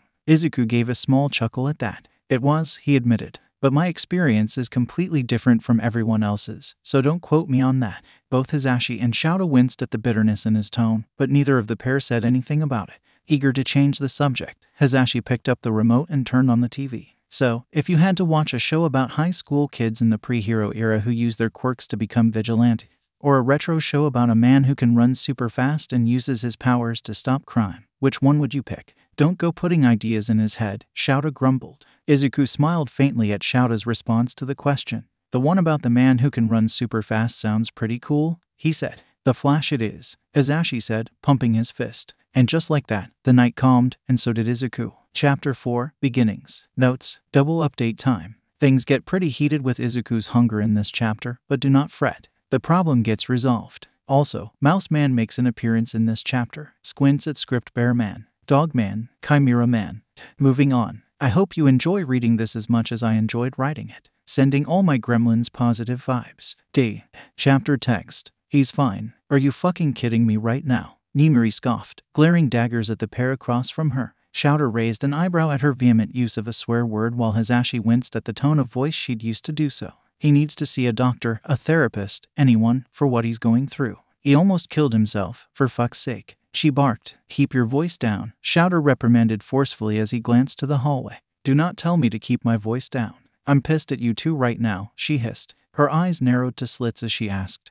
And why didn't you think to tell me this sooner? Azashi hesitated before responding. We were trying to handle it ourselves. We didn't want to burden you or anyone else. Nimiri's anger only intensified at his words. Handle it yourselves, she snapped. He's not just some stray cat you found in the rain. He's a traumatized kid who needs professional help. What the hell were you thinking? What do you want us to do? Get him a therapist who, A, would have to be informed of Izuku's true origins and B, would be completely out of their depth because he's literally from an entirely different world, Shouta countered. Nimiri seemed to calm slightly at the logic behind what he was saying.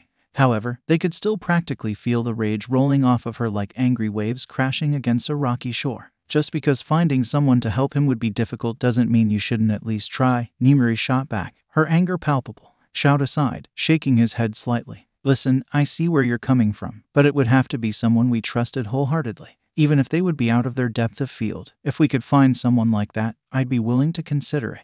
Shouta scratched at the back of his head as he spoke. Azashi perked up suddenly and the pair turned their attention to him. What about Inui? He's a pro-hero, a trusted friend. He's the perfect candidate. Nimiri raised an eyebrow, considering the suggestion. Inui, the Yui guidance counselor, she asked. I did hear that he has a knack for caring for strays, she muttered. Azashi grinned. That's the one. He might not have dealt with angels before, then again, who has, but he's got a heart of gold. Plus, he's good with handling delicate situations. Until he gets angry, of course. Then all hope is lost. Ignoring that last bit, Shouta nodded. You're right. He's someone we can trust. If he's willing to take on the responsibility, it could be just the solution we're looking for. Nimiri's exasperated expression shifted ever so slightly at the apparent solution. Well, if you think he's up for it, then talk to him. But make sure he understands the situation fully. We don't understand the situation fully. And we're his guardians, Azashi admitted with a huff. Yeah, Nimiri sighed. But you know, there would be a more feasible way to ensure he always gets the help he needs. Whenever the situation may arise, she began. No, Shouta grumbled, cutting off the thought before it could gain traction. He knew where she was going with that line of thinking, and he didn't like it. Though, why not? She protested. Come on, Shouta, surely you can see the potential in him. She was not above begging for this. Because I can, and I think, no, I know, that he would make an amazing pro one day. Shouta sighed, relenting. Sure, Nimiri, let's entertain the idea of Izuku entering Yui for a moment. He leaned back in his chair, crossing his arms over his chest. He would join with his multiple overpowered quirks, limited knowledge of current human events, and his peculiar appearance. Thinking along these lines, he'd be at an unfair advantage. He'd struggle in most of his classes, and surely suspicion would inevitably arise due to his unnatural appearance. Nimiri frowned, but she couldn't argue with his logic. Either way, she said, I think we should at least talk to him about it. The kid seems smart enough from what I've seen. I'm sure he'd catch up quickly. She shrugged, leaving the suggestion up for further discussion. I don't think it's a bad idea, Azashi said quietly from his spot beside Shouta. Nimiri nodded in agreement, happy to have someone else on her side in this matter. See, she gloated. But, Azashi countered and Nimiri fought the urge to roll her eyes. Shu has some good points. He sent an apologetic look in Nimiri's direction and the woman let out a long breath. No matter what we end up doing, I think it would be a good idea to get Inui involved either way. Shouta and Azashi exchanged glances, both content with the decision to involve Hound Dog. That is a wise choice, Nimiri stated as she stood from the table and stretched out her limbs. They'd been seated at the dining table sipping coffee and chatting for a few hours by that point, talking about how their lives were going both inside and outside of work. It hadn't been until the conversation shifted focus to Izuku that the atmosphere grew tense, emotions running high as they discussed potential solutions for the troubled angel in their care. Of course, that was when Hisashi brought up what Izuku had done 2 nights before. The fact that he was alone in his room, yet again, and not on any kind of watch only served to enrage Nimari further as she voiced her strong objections. She only calmed down when Shouta told her that they had been watching him, but stopped after Naomasa's visit earlier in the day when Izuku had admitted that it was more of a spur-of-the-moment occurrence and that he would talk to someone if he ever felt that way again. Still, their insistence that he was fine caused anger to flare up inside her chest once more, though they'd resolved everything shortly afterwards. Nimari could feel a noticeable shift in the air, the tension in the room slowly dissipating and leaving the feeling of resolution in its wake. "Did you guys want to hang out for a little longer, or are you ready to kick me to the curb?" Nimari asked as she pushed her chair in. "You can stay." Shouta followed Nimari's example and stood as well, not bothering to push in his chair as he wandered towards the couch. "Why don't I go get Izuku? He's obsessed with pre-Quark era superhero shows. We could watch the next episode of The Flash if he's up to it." Hisashi smirked slightly. "It seems as though I've created a monster," he laughed. "I wouldn't be surprised if he's in there watching one of your stupid shows without you," Shouta grumbled dryly. "A monster, indeed. I can get him,"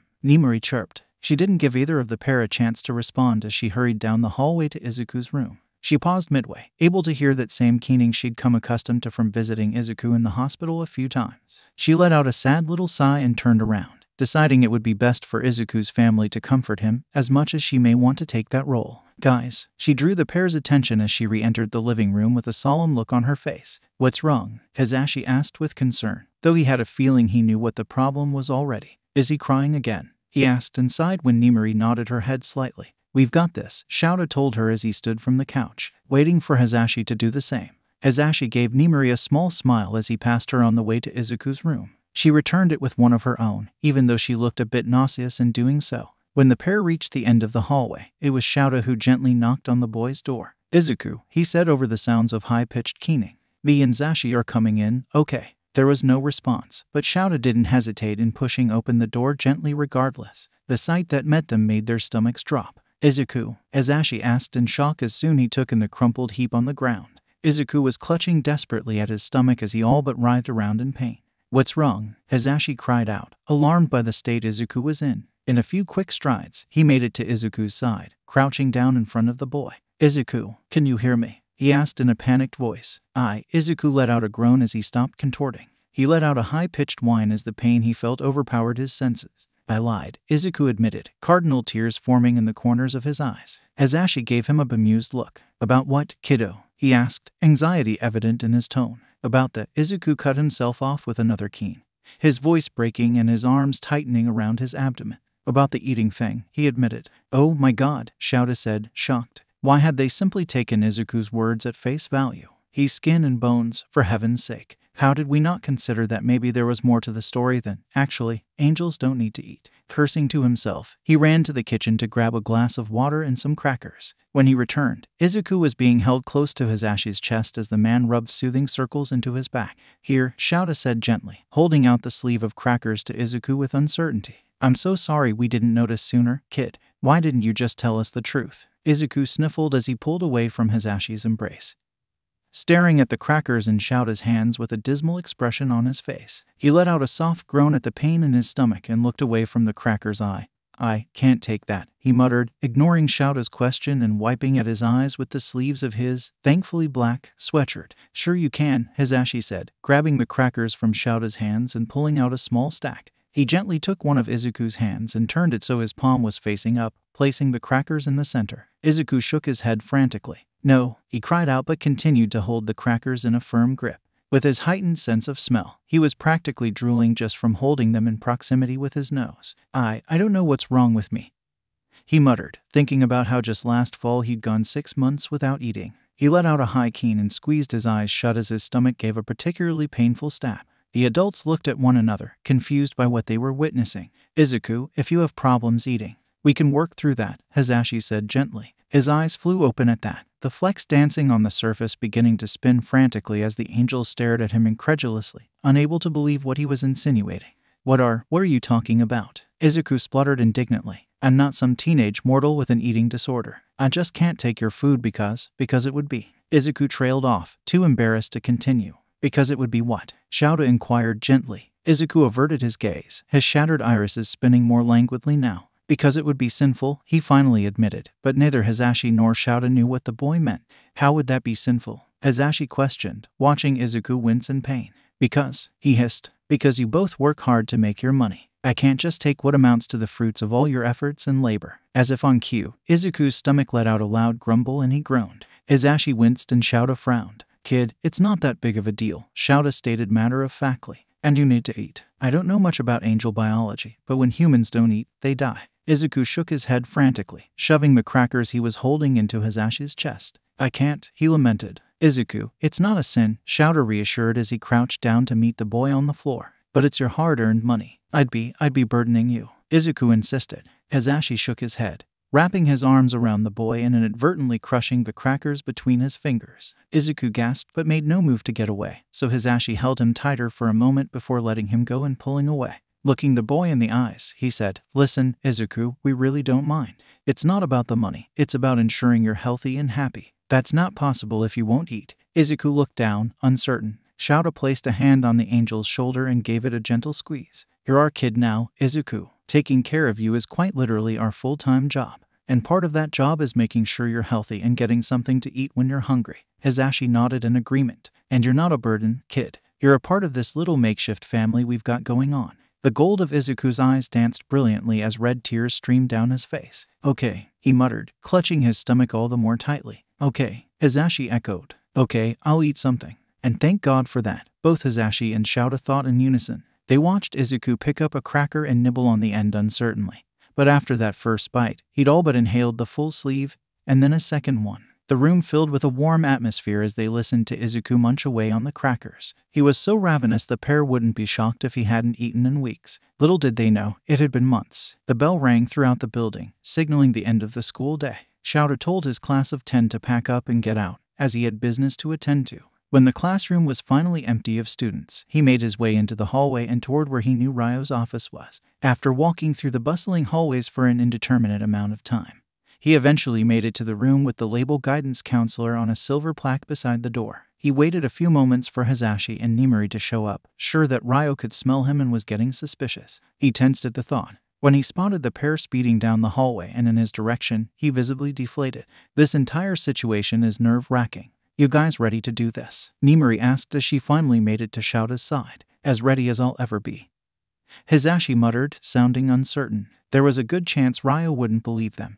And it wasn't as if they had any substantial proof aside from Izuku himself. Nodding his head in affirmation, Shouta rapped on the door 1, 2, 3 times. Come in, a gravelly voice replied from the other side. The trio looked at one another before steeling their nerves and walking into the office. Good evening, Inoue. Hisashi smiled cheerfully at the man to mask his nerves. He just hoped Ryo didn't write them all off as lunatics without so much as hearing them out. Hello, Yamada, Kayama, Aizawa. What can I help you with today? He asked. He set the papers he'd been looking at to the side so he could give them his full attention.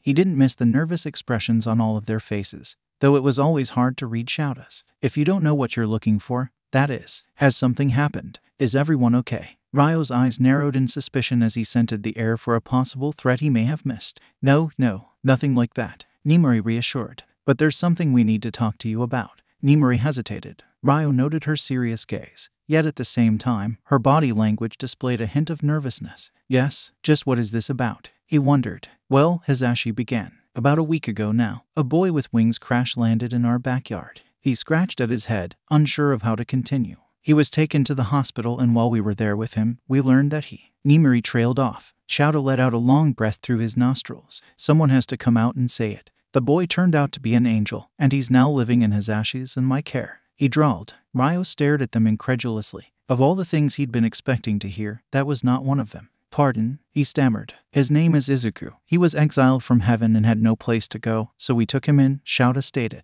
Ryo turned in his desk chair to look at his calendar. No, it's definitely not April Fool's Day. Okay, he blinked. And you're telling me this. Why? Nimari stepped forward, her expression filled with concern. Because he's traumatized, Inoue. He has scars all over his body.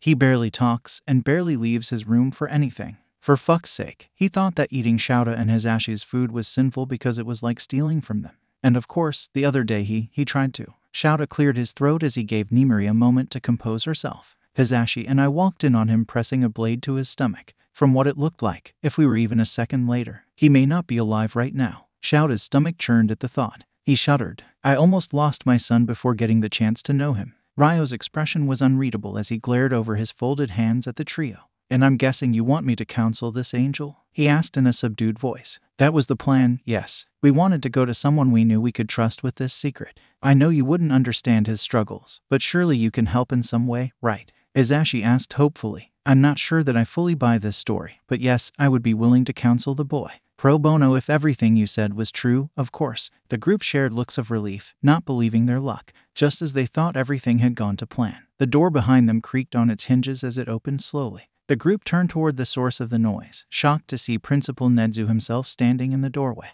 That is a very interesting story, he said. Please, do tell me more. After they'd begrudgingly explained everything that had happened in the past week, Nedzu hummed and thought. That is a very sad story, indeed. He hopped down from Ryo's desk and landed with a small huff on the ground. I feel for the kid, even in knowing so little about him, he muttered as if in thought. Nedzu began to pace back and forth, considering the situation. Well, it seems you've all found yourselves in quite the predicament, particularly you two. He pointed towards Hisashi and Shouter respectively. I can only assume that taking care of an angel is no small feat, especially one with such a troubled past. However, I think I may have a solution that could benefit everyone involved. Nedzu paused, looking at the trio with his sharp, intelligent eyes. I propose that if this boy, Izuku, truly is an angel, that he attend Yui. Our institution has a history of nurturing unique talents and providing a supportive environment.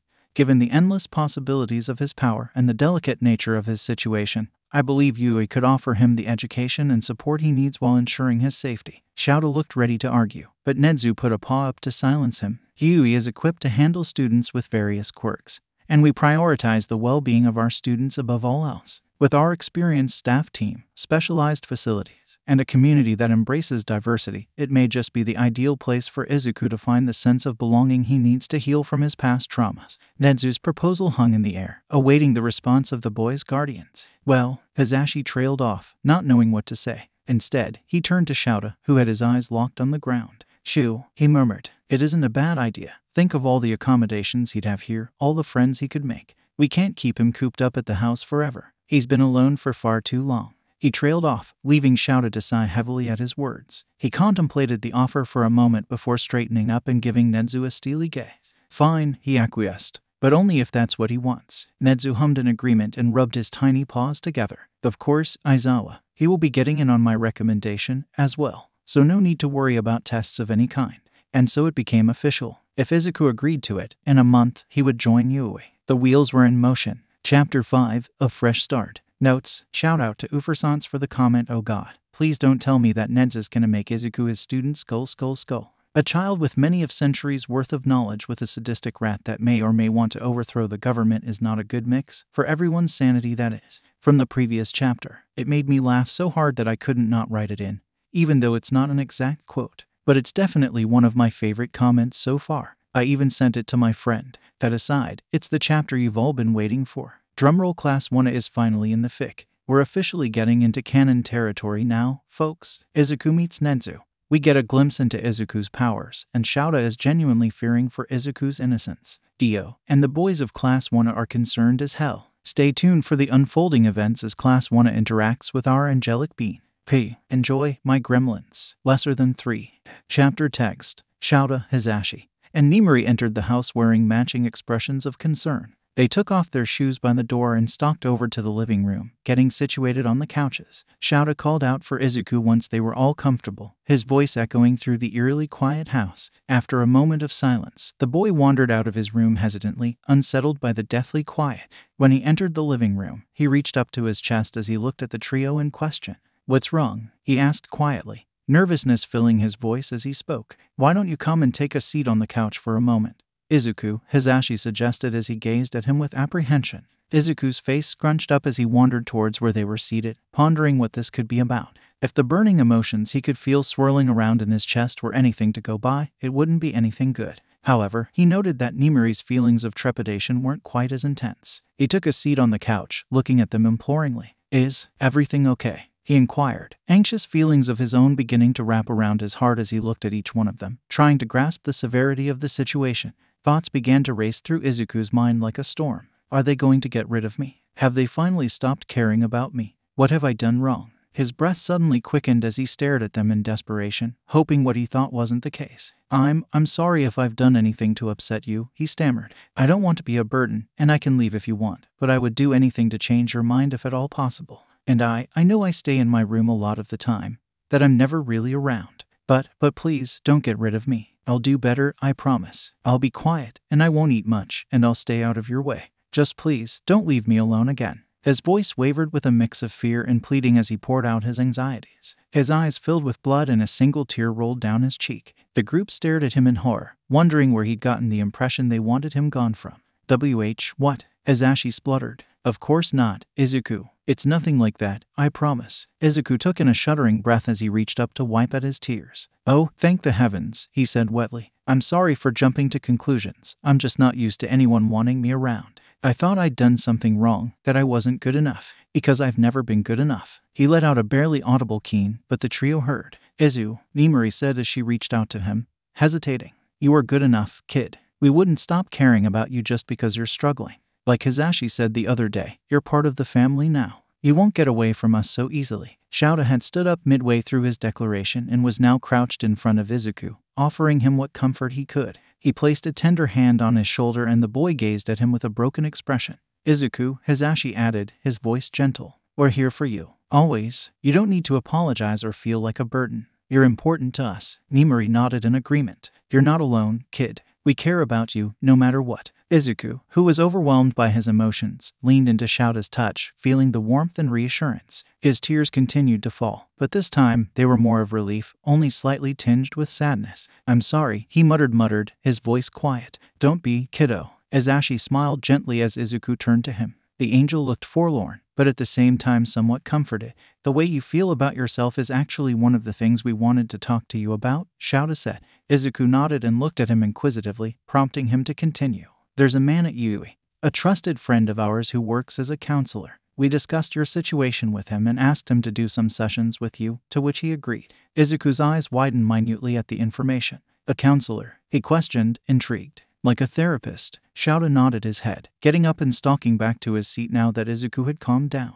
There was still blood smeared along his cheeks, but he was no longer actively crying. Yes, Shouta said. They're basically the same thing. Izuku nodded minutely at his words, looking to the ground as uncertainty clouded his expression. I mean, if you guys think it's necessary, I'll do it, he said hesitantly. But I don't really like talking about myself much. That's okay, Hazashi reassured. You can start slow, go at your own pace. We're not asking you to divulge all your past traumas. We just want you to talk a little about how you feel, make sure you're okay. He nudged his shoulder against Izuku's. Think you can do that, champ? Izuku gave a lopsided smile and nodded his head. He wiped away a stray tear from his earlier outburst as he said, if you think that it will be good for me, then of course I will. The adults felt relieved in getting the most important hurdle out of the way, impressed with the trust in them Izuku had displayed. If you guys think it's necessary, if you think it will be good for me. Hazashi glanced at Shouta, noticing that even he had a relieved smile on his face. That's great, Hazashi said happily. But there's one other thing, Nimari faltered with hesitation. Izuku could feel the apprehensiveness they all felt replacing their relief as Nimari continued. When we talked to the counselor, Hound Dog, we ended up being overheard. Izuku tensed. Did someone bad overhear? He inquired, concern etching his features. Not bad, per se. Nimari hedged. It's just that some information might have reached the wrong ears. Izuku's expression shifted from concern to anxious. Who overheard? He whispered nervously. The principal, Nedzu, Hazashi stated, and we think he may want you as his exclusive student.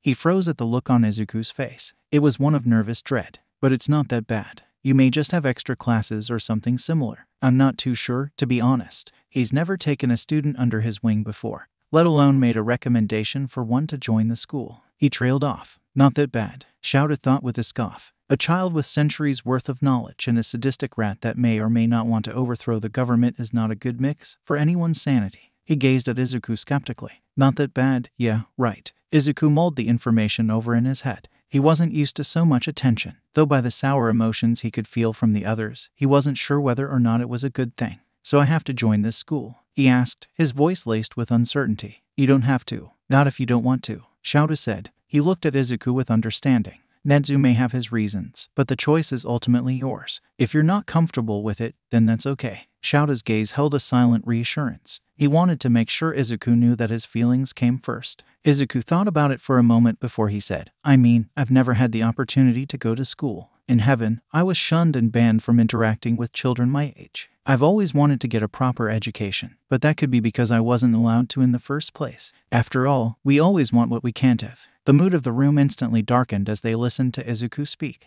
They still didn't know what Izuku had done or why he was treated so poorly in heaven, but they assumed it had nothing to do with the angel himself. He was too pure, too innocent to do anything deserving of being treated so horribly. They believed that the reasoning lay in Izuku being different, as he had initially stated after waking up in the hospital. Does that mean you want to? Hisashi asked. Izuku nodded his head. I know from what little you've said about Yui that it's a hero school, and I don't exactly know how I feel about that. But, yeah, I want to go to school. I want the chance to be normal, even if it's not in heaven. Shouta nodded his head, feeling a bit bitter. Well, if that's what you want, then you start next month. Oh, Izuku, you're going to be a hero, Nimari said as she leaned over and hugged him. Izuku flinched at the contact but gently wrapped his arms around her in return. Yeah, I'm going to be a hero, Nimari smiled, and even if he doesn't know how to feel about it, he'll make a damn good pro one day, just like Hisashi and Shouta. His fathers. You ready, kiddo? Hisashi asked as they all got out of the car. Nimari was with them as well, as she carpooled with Shouta and Hisashi to work every morning.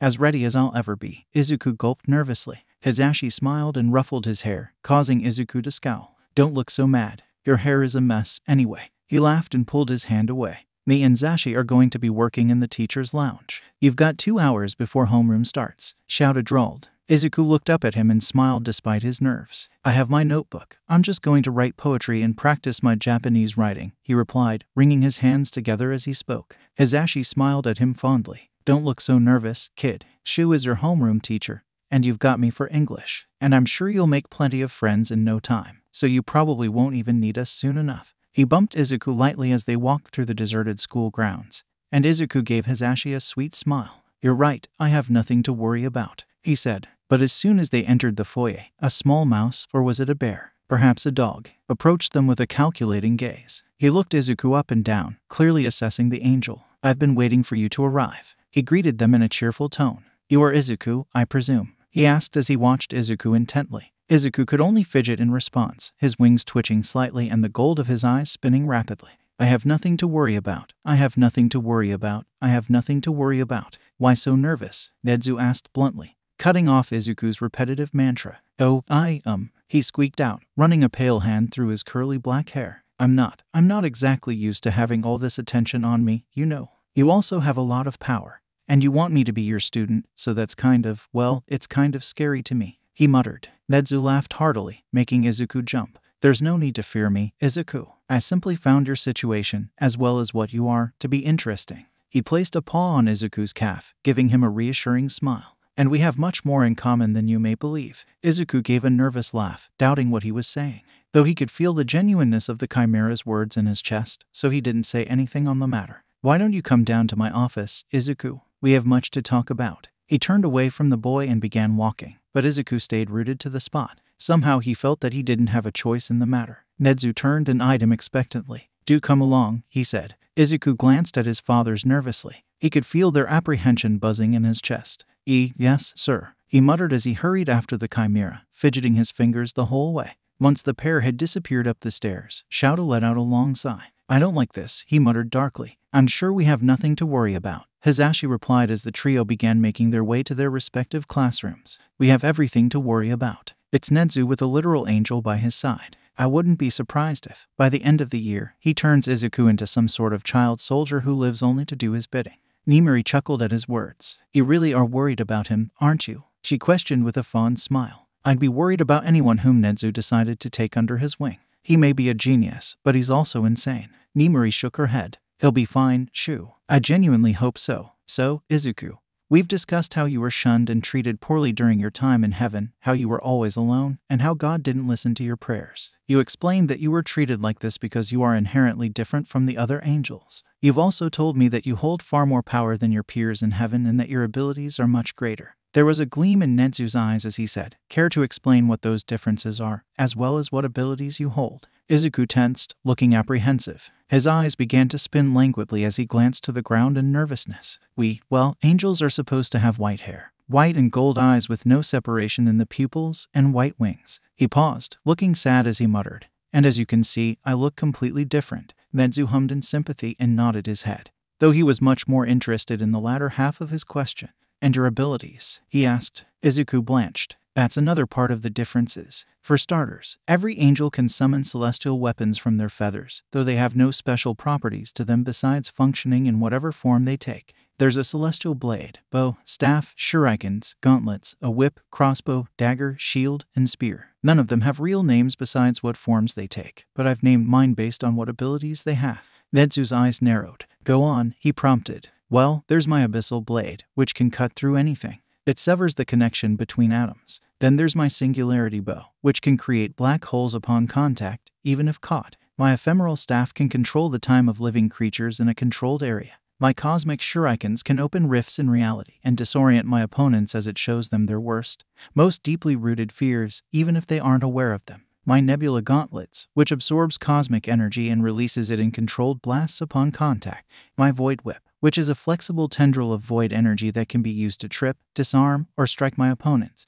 It also induces a temporary feeling of weightlessness, which can disorient my enemy as well. Then there's my stellar crossbow, a weapon imbued with the power of the stars, which angels are born from, and explodes in bursts upon contact. I've never used it on another living being though, because it not only causes physical damage, but spiritual damage as well. I have my quantum dagger, which can phase through solid matter at will. My temporal shield, which temporarily slows down any non-living object coming in my direction. And lastly, there's my eclipse spear, which when slammed into the ground causes a great area of darkness that only I can see through, and that causes others to experience a disconnection from their surroundings. He paused, waiting for Nezu's reaction. The chimera looked at him, a grin stretching across his face. "Those all sound very powerful, Izuku. Is that all, or is there more?" he asked, his eyes glinting. Izuku hesitated. He was reluctant to share more, but there was a sense of trust building in the conversation. After a moment of silence had passed between the pair, he decided to reveal a bit more about his abilities, cautiously selecting the information to share. "I can manipulate space and time,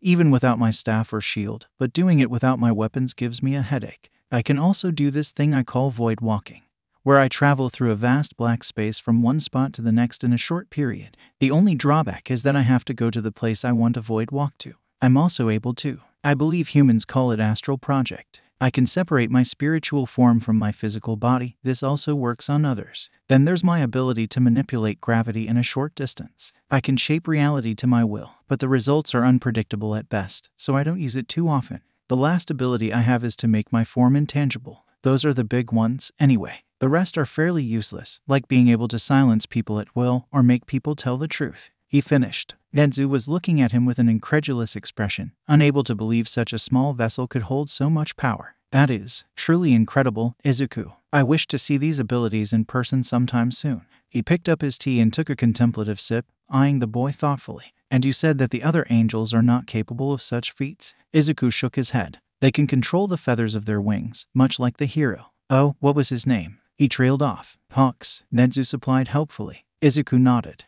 "Yeah, him. I actually wouldn't be surprised if he had an angelic heritage. After all, I'm not the first angel to be exiled to Earth." Nezu grinned, his little nose twitching. "No, but you must certainly be the first of your caliber. Why heaven was so indifferent in seeing you depart is a mystery to me. You have quite a reservoir of potential, Izuku." Nezu hopped down from his chair and made his way over to the boy. "But, moving along, there is one thing that has been bothering me about what I was told of you." He gazed up at Izuku with his beady eyes, frowning. Izuku gulped. What is it?" he asked. Nezu pondered how to put this gently, as surely it was a sore spot for the boy. "I have been informed that you have scars, which are quite extensive." His expression was soft as he watched Izuku glance away. "May I ask what they are from?" Izuku's expression darkened, the specks in his eyes spinning rapidly. "No, you may not," he said in a quiet, icy voice. "Are we done here? I wanted to write some poetry before school starts for the day," he said as he glowered at the ground. Not wanting to push or pry, Nezu nodded gently. "You may go, Izuku, if that is what you wish to do." "I am in no way forcing you to be here," Nezu stated. Izuku stood with clenched fists, which Nezu could see were shaking, and he exited the room. Once gone, Nezu sat down and began to write out everything Izuku had told him, both of heaven as well as his powers. However, he couldn't get his mind off of the look on Izuku's face, the way he had shaken, or the implication that whatever had happened to him, been done to him, was deeply, horribly wrong. There's a story there, Nezu thought, and I will find out what it is. Izuku had been writing in his notebook for half an hour when someone entered the room. He glanced up to see a boy with blue hair and glasses looking at him with a shocked expression. Izuku could feel the mix of surprise and curiosity buzzing in his chest, but he couldn't tell if it was because of his appearance or something else. Good morning, fellow classmate. It is good to see someone who is so diligent in being prepared for class. I had assumed I'd be the earliest one. He laughed while chopping his arms almost robotically. Izuku gave him a stunned expression. Oh, no, actually, our homeroom teacher is my guardian, so I had to come in early with him, he said slowly, gauging the boy's reaction.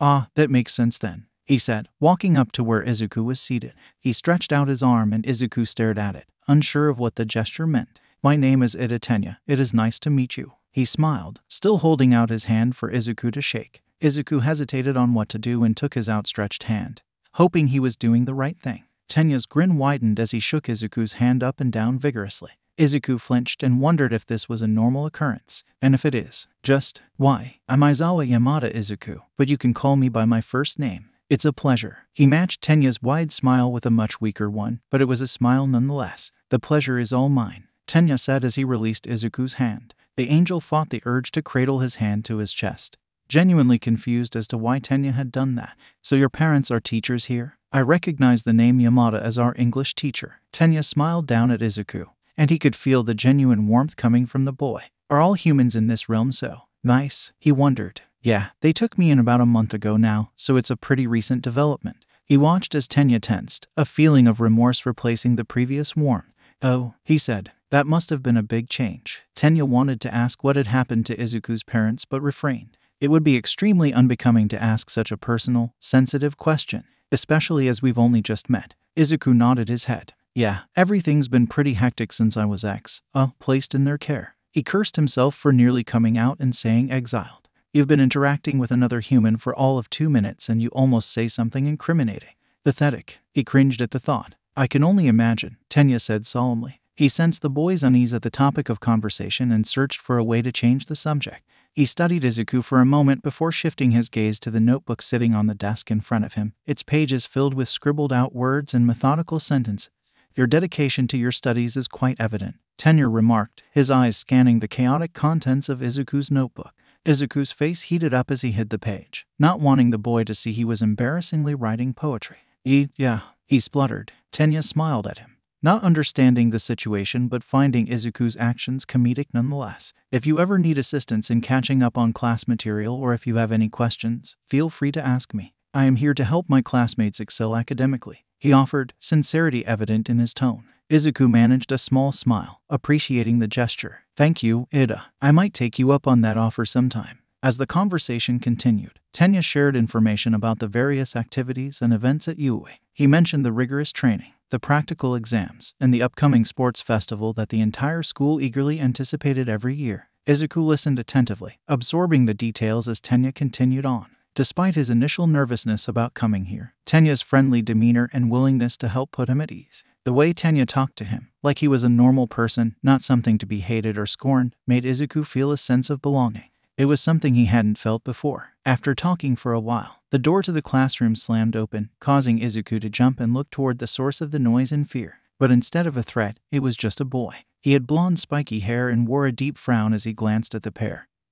who had stopped talking to look his way. The fuck you looking at? He asked with a scowl, his tone filled with irritation. You shouldn't swear. Also, you are being extremely rude right now, Tenya exclaimed while chopping his arms wildly. Yeah, so, what's your point, Four Eyes? He scoffed as he stomped into the room and took a seat in front of Izuku. Oh, heavens up above. Please don't tell me that's his assigned seat. Izuku didn't think he'd be able to cope with having to sit behind this angry delinquent-looking boy all year. Izuku watched as the blonde put his feet up on the desk, and Izuku felt Tenya's emotions flare intensely. Do you have no manners? He scolded. Put your feet down. Oh, please, get off your high horse. You ain't a teacher, so don't tell me what to do, you fucking extra. He retorted with an exaggerated eye roll. Excuse me, were you raised in a barn? Tenya's arms began chopping up and down more violently, but the boy he was addressing didn't seem to care in the slightest. It seemed as though Izuku had gotten a harsh slap in the face from reality. No, all humans are not kind. He looked away from the argument nervously. He didn't have it in him to help his new classmate, Was it too soon to call him a friend?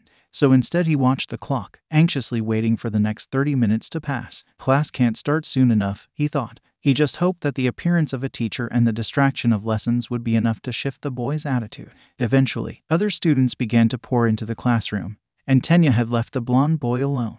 Izuku wouldn't be lying if he said the boy didn't scare him. Then again, so do a lot of things in the mortal realm, he thought with a sigh. Oh my god, someone yelled, startling Izuku with both their volume and casual use of his lord's name. He looked around for the source of the noise, noticing a brunette with pink cheeks bounding up to him. Hi, she cooed. Hi, Izuku replied, unsure of why she felt so excited.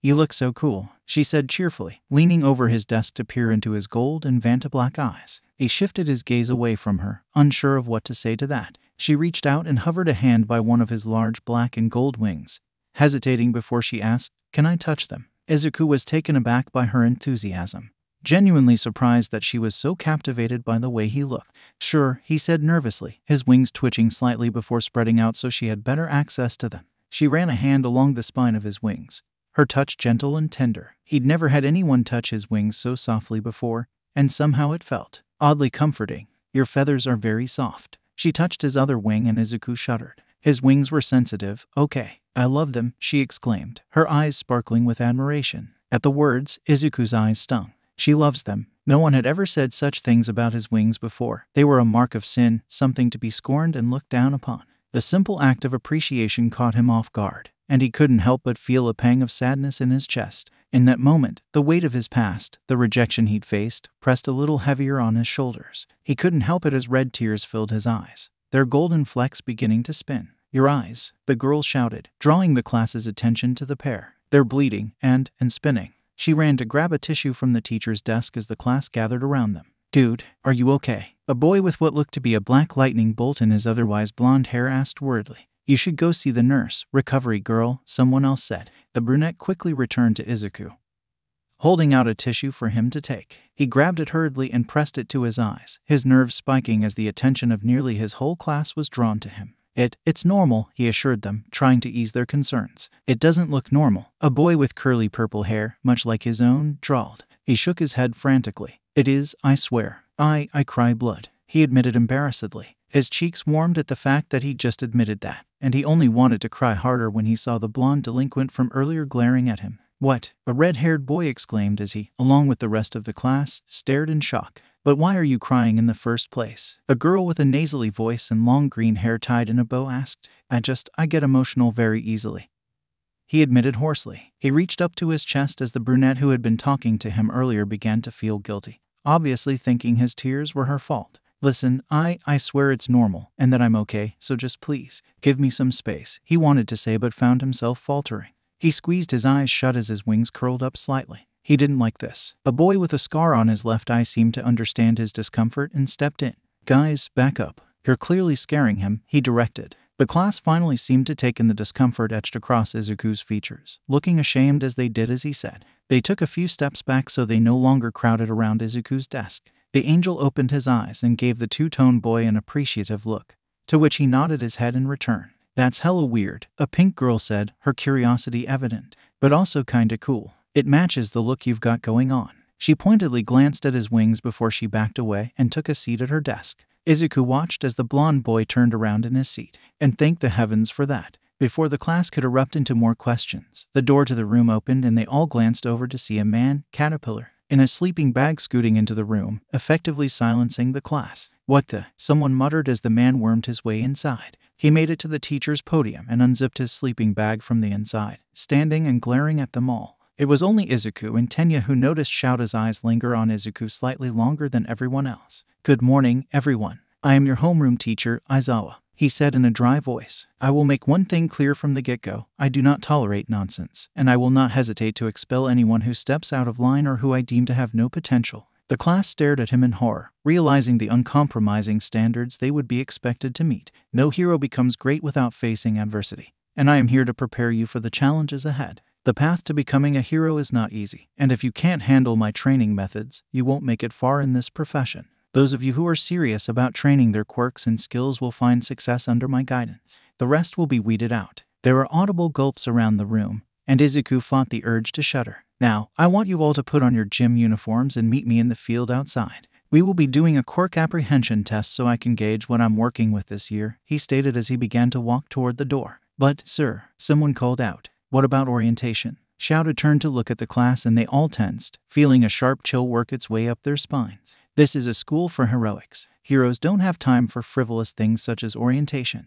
If you're serious about this, prove it on the field, he said sternly. Now, let's go. And with that, the class grabbed their uniforms and hurried after their teacher. Man, Mr. Aizawa is scary. The blonde boy with a lightning bolt mark in his hair shuddered. You're telling me, if he was serious, I'll probably be expelled by the time the test is over. A boy with strange elbows groaned loudly. Tenya began chopping his arms as Izuku took off his shirt. Do not sell yourself short. I'm sure you will excel here at UA. You made it into the hero course, after all. Yeah, but I barely scraped by with enough villain points to pass. And don't even get me started on the practical, he lamented as he pulled his pants off. It was just as Izuku did the same that his red-headed classmate took notice of him standing in the corner trying to change discreetly, away from everyone's prying eyes and questions. Whoa, dude, those are some gnarly scars, he said, looking horrified. Are they scars? They're golden. The room's focus shifted to Izuku, who fanned out his wings to cover his body so that only his head was sticking out. He noticed the intense gaze of the spiky-haired angry boy from earlier,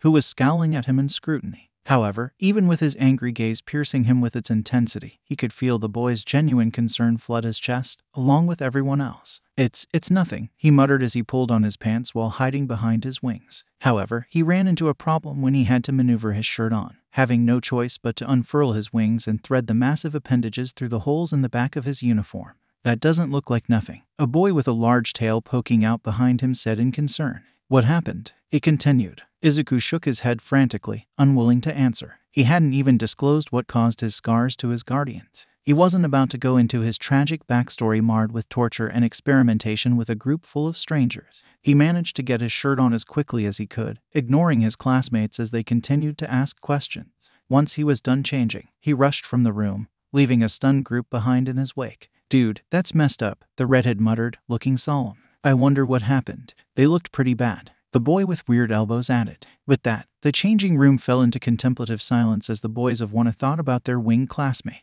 A certain boy with dual quirks could only stare after the door from which Izuku had just exited, a knot of worry tightening in his chest. Whatever it was, I hope he's okay. Good, you're all here. We can finally begin, Shouta drawled as he glared at the class assessingly. Now, as most of you are probably aware, the national averages for physical fitness tests are based on records where you're not allowed to use your quirks. I assume you all did this in junior high, correct? He asked. A chorus of yes, Mr. Aizawa echoed from everyone, and Shouta sighed audibly. It's not rational, and why the Ministry of Education continues to procrastinate in changing their flawed system is beyond me, he grumbled.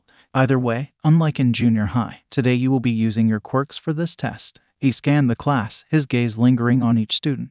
He happened to notice a few of the boys glancing at Izuku in concern, and if he had to hazard a guess, he assumed it was because they'd seen his scars in the changing room. He sighed once more, his displeasure with the situation making itself known. Bakugo Katsuki, he said, and the boy stepped forward, a scowl on his face as he glanced away from Izuku and to Shouta. What? He scoffed, frowning at the man. Tenya had to physically fight the urge to reprimand the boy for his rude behavior. Shouta ignored the boy's brash demeanor and continued on as if nothing had been amiss. You finished at the top of the practical exams, correct? He asked. Katsuki smirked, a look of pride replacing his scowl. Yeah, what of it? He replied, arrogance clear in his tone. In junior high, what was your best result of the softball throw? He asked. He blinked lazily at the boy in front of him as he awaited a response. 67 meters, he replied, looking to the softball in the man's hand. Do I get to fuck some shit up with my quirk? He wondered. Hell yeah. Shouta threw him the ball and he caught it with ease, turning it over in his hand. Stand in that circle over there, he directed, and Katsuki did as told, going to stand within the painted lines drawn on the field. Use your quirk to throw the ball as far as possible.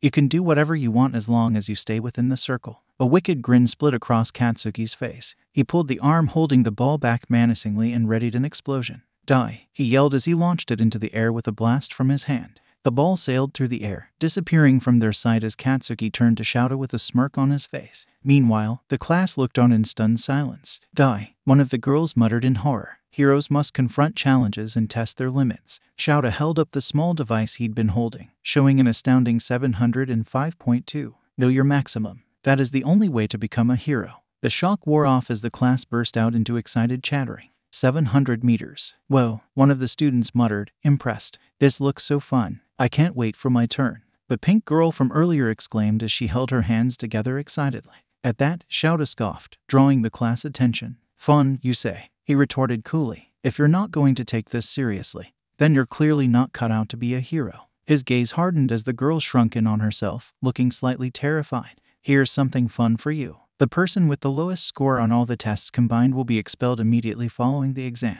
Is that fun enough for you? He drawled. The class gasped, unable to believe what they were hearing. But sir, everyone has worked so hard to get here. You can't possibly take this opportunity away from us over such a trivial comment. An invisible girl cried out indignantly. Shouta merely shook his head. As I said previously, I will not hesitate to expel anyone I deem to have no potential. He reiterated sternly. If you have a problem with my teaching methods, you can pack your things and leave by your own volition. But there is nothing more to be said, Hagakure, Shouta stated flatly. If you're done complaining, we will begin with the 50-meter dash. And with that, the class fell into a tense silence as they prepared to start their tests. Izuku could feel a myriad of emotions coming from his peers: determination, fear, hopelessness. He glanced to the purple-haired teen worriedly, noting that his feelings were the strongest. There was only one thing he could do. Surely Shouta wouldn't expel his own foster son, especially with the principal having shown a fondness for him and being in his favor. Then again, today I've come to witness a completely different version of the man I thought I knew. Even so, his eyes showed with determination as his features set in resolve. That's right, I will fail every test. Chapter 6, Sacrifices to be Made. Notes: Hoo boy, some of you might be mad at me for this one. I make Izuku cry. But it's okay, our favorite cinnamon roll gets cheered up by the entirety of Class 1A. Also, I have been made aware that the quirk apprehension test most likely took place during their opening ceremony. However, seeing as to the fact I've already written this as their first day in the previous chapter, we'll just pretend the opening ceremony is during their first day. With that out of the way, I hope you enjoy. Now onto the chappy, my gremlins. Chapter text. Hey, Izuku said, approaching the purple-haired teen as he stretched in preparation for his run. The boy stood up from his bent-legged position and glanced at Izuku apprehensively, not understanding what reason he could have for talking to him. If he knew my quirk, he wouldn't be so willing, he thought with a bitter taste on his tongue. What do you want? He asked warily. He gave Izuku a once-over, assessing him coldly. A skeptical expression crossed his face as he arched an eyebrow expectantly. He felt a bit bad for acting rudely, especially knowing the boy had baggage of his own to deal with. However, what he'd seen in the changing room, while concerning, didn't mean he was going to treat the boy any differently. Izuku gave him a small, sheepish smile and reached out his hand in the gesture he'd learned that morning. My name is Izuku. It's nice to meet you. The purple-haired boy looked tentatively at his outstretched hand, hesitating before he reluctantly shook it. My name is Shinsu Itoshi. He pulled his hand away and took a step back, maintaining a guarded demeanor. You didn't answer my question. The golden flecks in Izuku's eyes started spinning slowly. Hitoshi didn't know what was going on or if he was using his quirk on him, if those wings of his weren't his only quirk to begin with. But the boy eased his concerns as he leaned in close and whispered in a hushed voice, I know you're worried, but don't be. I've got it covered. How does he know I'm afraid of failing? Hitoshi wondered, his mind racing with uncertainty. The golden flecks in Izuku's eyes had stopped spinning, leaving Hitoshi both intrigued and slightly unnerved. He stared at the boy in confusion for a moment, barely having time to ponder what he had said before Izuku turned and walked away from him. As Hitoshi watched Izuku join the group of students, an air of mystery hung around him, leaving Hitoshi to wonder about the extent of his quirk. I guess I'll see for myself when it's his turn to participate. With that thought, he went back to stretching, though he couldn't get the thought of Izuku and his black and gold, spinning eyes out of his head. When Shouta called for them to start, he focused his energy on his legs and feet, putting all his effort into spiriting towards the finish line. When he reached the goal and the robot called out his time, 9.7 seconds, he cursed himself for his apparent worthlessness. The other students who had shared his turn, a brunette girl and a red-headed boy, had easily run ahead of him. They'd done better than him and they hadn't even used their quirks. Well, he didn't think they had, anyway. He'd had the thought, the fleeting hope, that Izuku had used his quirk on him so he could perform better in the tests, but apparently, he'd been wrong. Fuck, Hitoshi spat in his mind. I'm going to be expelled. And without even having shown an ounce of potential, his mind flashed to the scathing words of his peers. The ridicule meant to demean his dream of becoming a hero. You're applying to the Yui hero course. You, one voice laughed. Yui doesn't accept villains, another mocked. Good luck getting in with a quirk like that. His eyes turned downcast as he became lost in thought. They were right, they were all right. Why the hell did I ever think I could become a hero? I'm useless. He turned around and coldly watched as Izuku took the spot he'd previously been in. Asshole, he thought. He probably did that on purpose, to give me false hope. He saw how nervous I was and thought, wouldn't it be fun to mess with this worthless loser? Hitoshi grit his teeth at the notion. There were still 9 other tests. He could do it, he refused to fail. Just as his train of thought began to spiral, he was pulled out of his head by Shouta calling for the lineup of students to start their sprint. Izuku could feel the entire class's emotions shift while they watched on in confusion and bafflement, while both the frog girl and the boy with engines in his calves gave it their all in speeding towards the finish line.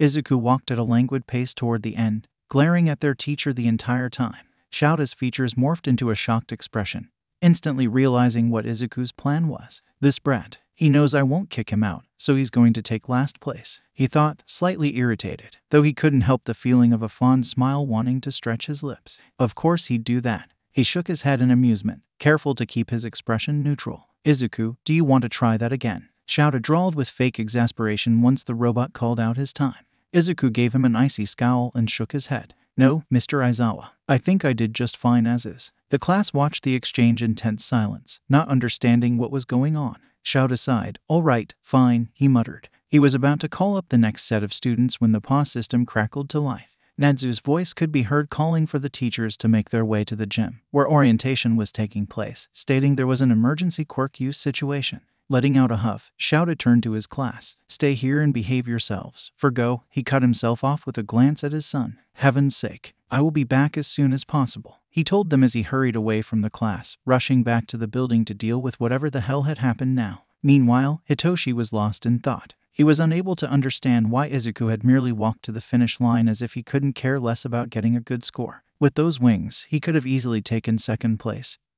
So why? Suddenly, his words from earlier played in his mind. I've got it covered, he had said confidently. Is he seriously going to get himself expelled to protect everyone else? Fury abruptly surged within Hitoshi as anger overtook him, unable to believe what Izuku was thinking. Izuku turned to him quickly, a shocked look on his face as he reached a hand up to his chest. Hitoshi marched up to the angel, who stood there with a mix of confusion and fear. You call that having things covered? Hitoshi snapped, his voice cutting through the tense silence. His towering figure loomed over Izuku, who was much smaller in comparison. The class watched on in bewilderment, unsure of what the unfolding confrontation was about. Hitoshi's frustration spilled out as he berated Izuku for what he perceived to be a foolish decision. You have those wings. You could have easily passed the test with flying colors. Why throw away your chance at Yui for someone else? He exclaimed, his voice filled with incredulity. Izuku's shocked expression gradually transformed into a mix of apprehension and unease. It's not about me, he said quietly, voice trembling.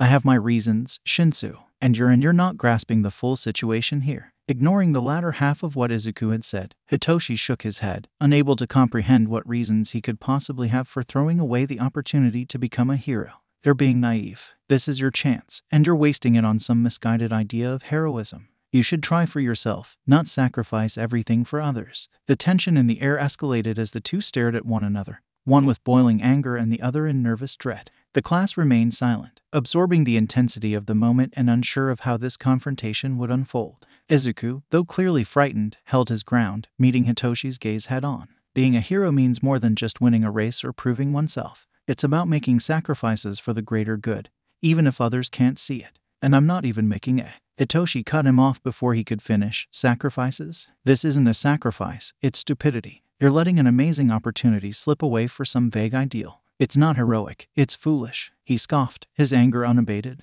Izuku's eyes spun rapidly as he backed away from the boy, cowering slightly. You don't understand, he muttered. Of course I understand. You're being idiotic, Hitoshi shouted, fuming. Shinsu, Izuku started. You really don't. Hitoshi glared at the raven-haired teen, not backing down as he cut him off once more. How can you throw away an opportunity like this? Do you know how hard it was for someone like me to even get a chance? You're acting as if this is some grand heroic sacrifice. But all I see is you being reckless with your own future. Do you even realize how infuriating it is to watch you squander what others would kill for? You're not a hero, Izuku. You're just a fool with a misplaced sense of altruism. And it's infuriating to see someone so oblivious to their own stupidity. You're not some fucking martyr, you're a waste of talent. What you're doing should be considered a goddamn sin. Throwing everything away like that. Hitoshi's words were sharp, fueled by frustration and anger. Suddenly, blood-red tears filled Izuku's eyes as he looked away. The words were hurtful, sure, but it was the part about sin that had truly cut deep. Of course, there was no way for Hitoshi to know the pain those words held in Izuku's eyes, so he couldn't fault the boy. He tried not to take it personally, but he couldn't help it as he froze up, the words of his angelic brethren clouding his mind. Hitoshi's resolve faltered at the sight of his tears, but he didn't back down. He was throwing an amazing opportunity away. How could he not be mad? You got anything to say to that? Huh? He asked. Izuku only shook his head and reached up to his face, beginning to keen softly. The class stared at him in muted horror, both because he was crying and how he did so. No, you really don't understand, he said through his high-pitched, keening sobs. I'm not going to be expelled, even if I do poorly on the test. Izuku let out a broken sound as he wiped at his tears furiously. I'm a recommendation student, and the principal was the one who recommended me not to mention the fact that Mr. Aizawa is my guardian. His sobs built up and the class winced at the high-pitched cries. Hitoshi reeled back as if hit, realizing what he'd done. Izuku, I didn't realize, I'm sorry. He gripped the boy by the shoulder, but Izuku pulled away. And I already know I'm sinful, unholy, unnatural, an abhorrent freak. You don't have to remind me. He cried through keening sobs. Everyone's feelings went from stunned to confused. He could feel it buzzing chaotically in his chest. I don't expect any of you to understand. He keened in retaliation to their feelings, his voice breaking under the weight of his emotions. Shaking his head, he quietly murmured, no one in this realm understands. And he had muttered the words so low that only Shinsu had heard him. The boy was bewildered by the comment, about to ask what he meant, but before he could even so much as open his mouth to speak, Izuku was unfurling his absolutely massive black wings. The gold-tipped feathers shone brilliantly in the sunlight as he prepared to take off. He began flapping them, the force behind their motion causing a torrent of wind to kick up the dust of the field. Izuku was desperate to get away, but Hitoshi stopped him before he could get off the ground by grabbing his wrist. Izuku would have easily been able to take flight, but it would be at the risk of injuring the purple-haired teen. Izuku, I'm sorry, okay. Please, just calm down. Izuku let out a few breathy gasps, but his wings curled behind him as he fell to the ground uselessly. Hitoshi fell with him, making sure to hold on to him on the way down. The students who weren't already near the pair nervously made their way towards them. Are you okay, dude? The electric blonde asked. We, haven't really been properly introduced. I'm Kaminari Denki. He sat down on the ground beside the boy, immediately able to tell he must have some sort of deeply rooted trauma. All the boys who had seen Izuku in the locker room could. I'm Kirishima Ijiru. The redhead said you just need to take some deep breaths and relax.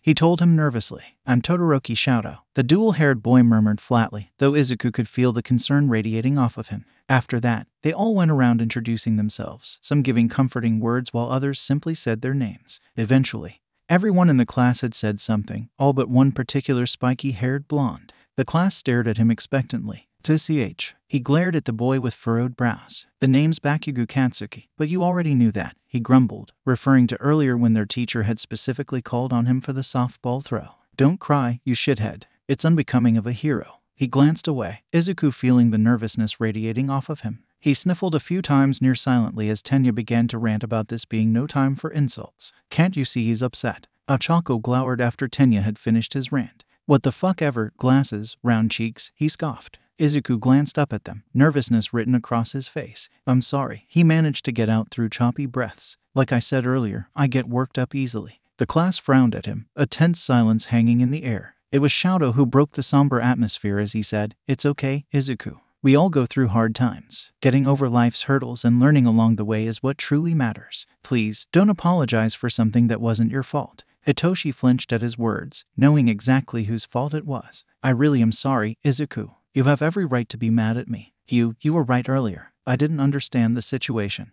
And even though you tried explaining it to me, I just continued to rant in your face. He paused, looking solemn. I'm so sorry, he muttered remorsefully. Izuku shook his head, looking at him as his eyes spun languidly. It's okay. It's not your fault I can't handle the truth. I'm just a bit of a baby, he chuckled wetly, eyes beginning to fill with red tears again. Lighten the fuck up, Katsuki scoffed. Stop pitying yourself and do something about it to change. You're only a pussy if you think you're a pussy. Izuku stared up at him with wide eyes. His words were harsh, but the feelings swirling in Izuku's chest told him that this was his way of offering comfort. Bakugo, Ida barked as he chopped his arms frantically. How dare you? But before he could continue, Izuku cut him off. It's okay, Ida. He's right. I am what I believe myself to be. And if I can't learn to grow past that, I'll never change. He mumbled. Thank you, Kaken. Katsuki spluttered at the nickname. What you call me, shit nerd. Kaken, he repeated. Katsuki looked pissed beyond belief as explosions popped in the palms of his hands. "Don't call me that cutesy fucking nickname, I'll kill you,"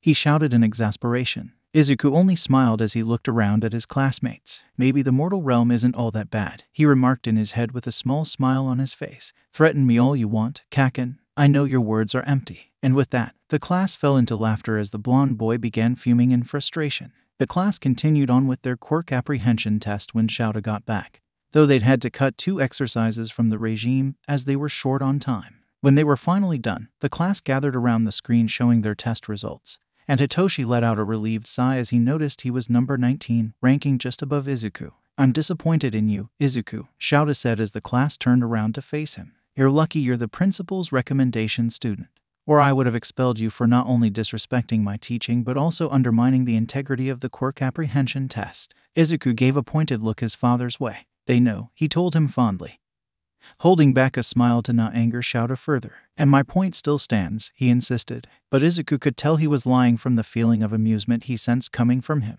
Shouta shook his head and looked away from his son. "You may all get changed and head to your next class. This concludes your opening ceremony." He then turned and stalked back in the direction of the school, leaving the students to disperse with a sense of tension hanging in the air. As the girls walked toward the changing rooms, Achako spoke up wistfully. "I'm kind of disappointed that boy, Izuku, didn't use his quirk. I was super excited to see what he could do," she remarked. "How do you know his wings aren't his only quirk?" Kyoka asked, raising an eyebrow in curiosity. "Yeah, he could be like me," Nina exclaimed excitedly, forming a small pool of acid in the palm of her hands. It overflowed slightly and some dripped to the ground goopily. Momo cringed and shook her head. "I would assume that he's got another aspect to his quirk. After all, he is the principal's only ever recommendation student."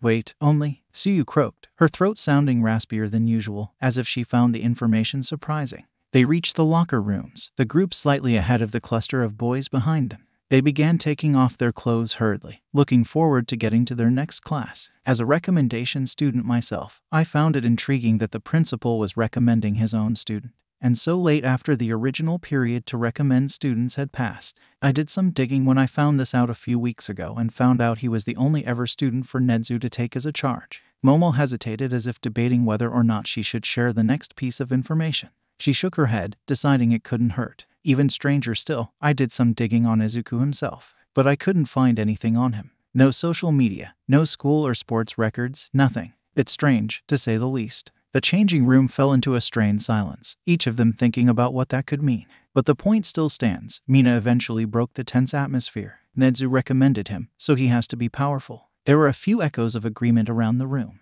"Personally, I think he's kinda cute," Toru muttered as she pulled on her uniform skirt. "Yeah, he is, but I prefer hot guys. Like Todoroki." Mina swooned dreamily, looking lost in the thought of him. "But Izuku is on a whole other level of adorableness," Achako countered, looking unashamed in her preference. "I agree, he is pretty adorable, though he's a bit too thin for my liking." Suyu tilted her head as she thought about who'd stuck out to her the most in the group. "I think Bakugo's pretty hot," she said with a finger on her chin. "But that attitude of his is something else, Kiro. If he could keep his mouth shut, I think I'd like him though. I still like Izuku." Toru huffed before turning to where Kyoka and Momo were changing. "What about you, Jiru, Yaoyorozu? Who do you two fancy?" Blushing sheepishly, Kyoka turned her head. "Actually, I like girls," she admitted a little bashfully. "And I don't really like any of the boys. Not yet, at least." Momo chuckled hoarsely, forcing her gaze to stay locked onto where she thought Toru's eyes might be and not at Kyoka, the one who had actually stuck out to her. "Oh, what a letdown," Toru pouted.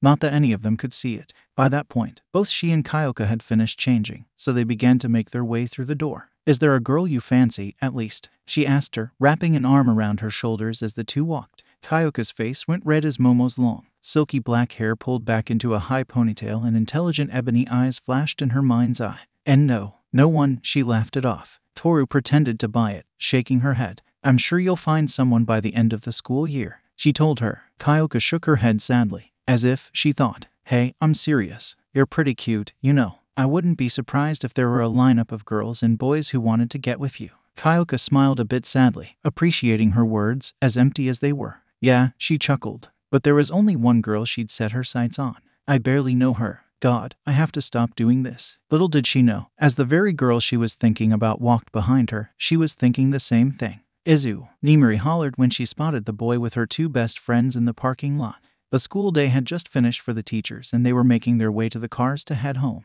Izuku turned to Nimuri, his face lighting up at the sight of her. "Hello, Kayama." He smiled bashfully as she approached. He would never get used to seeing her in her hero costume. It was way too revealing for his liking. He knew that she had to wear it for her quirk's convenience, but it was still awkward to have to look at her in such a scandalous outfit every day. "How many times have I told you, Izu?" "It's Nimuri," she scolded lightly as she ruffled his hair with gentle fingers. Izuku gave a sheepish huff and pretended to pout. "You know it's awkward for me," he responded as she pulled her hand away. She bent over so she was at eye level with him and put her hands on her hips while they walked. "It's Nimuri," she said, spelling her name out with emphasis. Izuku's face turned red due to the proximity in which she was leaning. He wasn't used to being so close to anyone because of his time spent in heaven, let alone chesty women, but he managed to squeak out a small, "Why yes, Nimuri." Nimuri gave a fond laugh and rolled her eyes, watching Izuku glance at his guardians pleadingly. "Leave the kid alone." "Nem," Shouta intervened, his tone dry and unamused. "Oh, stop being such a spoilsport. He knows I'm just teasing."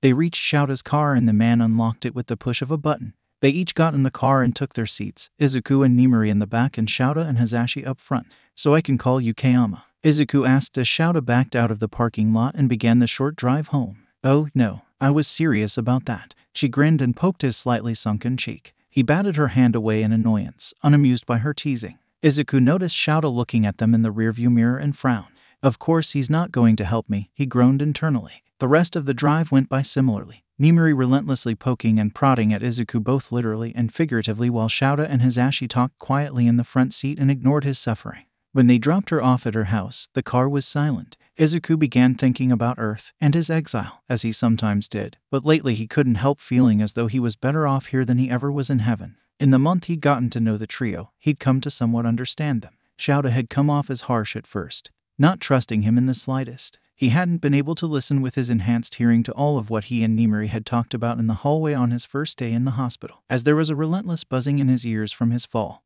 But he'd been able to catch a few words here and there. Words like villain, cult, and manipulate were thrown around without hesitance. He didn't know what had caused the man to think of him as a villain, but he was eternally grateful to Nimuri for trusting him wholeheartedly from day one. Since then, he'd come to see the man as more of a caring mentor, even if he was a bit of a hard ass. But Izuku constantly felt a mix of unease and worry emanating from him, as if he were afraid of messing up. Izuku had been wanting to reassure him, as Shouta had done many times for Izuku, but found himself unable to form words of comfort. It wasn't that Izuku was hesitant to talk to him. It was more so the fact that he'd been isolated for so long that even stringing together basic sentences was a struggle sometimes, let alone comforting someone. Regardless, Izuku thought of Shouta as mysterious, intriguing, and above all, dedicated to his well-being.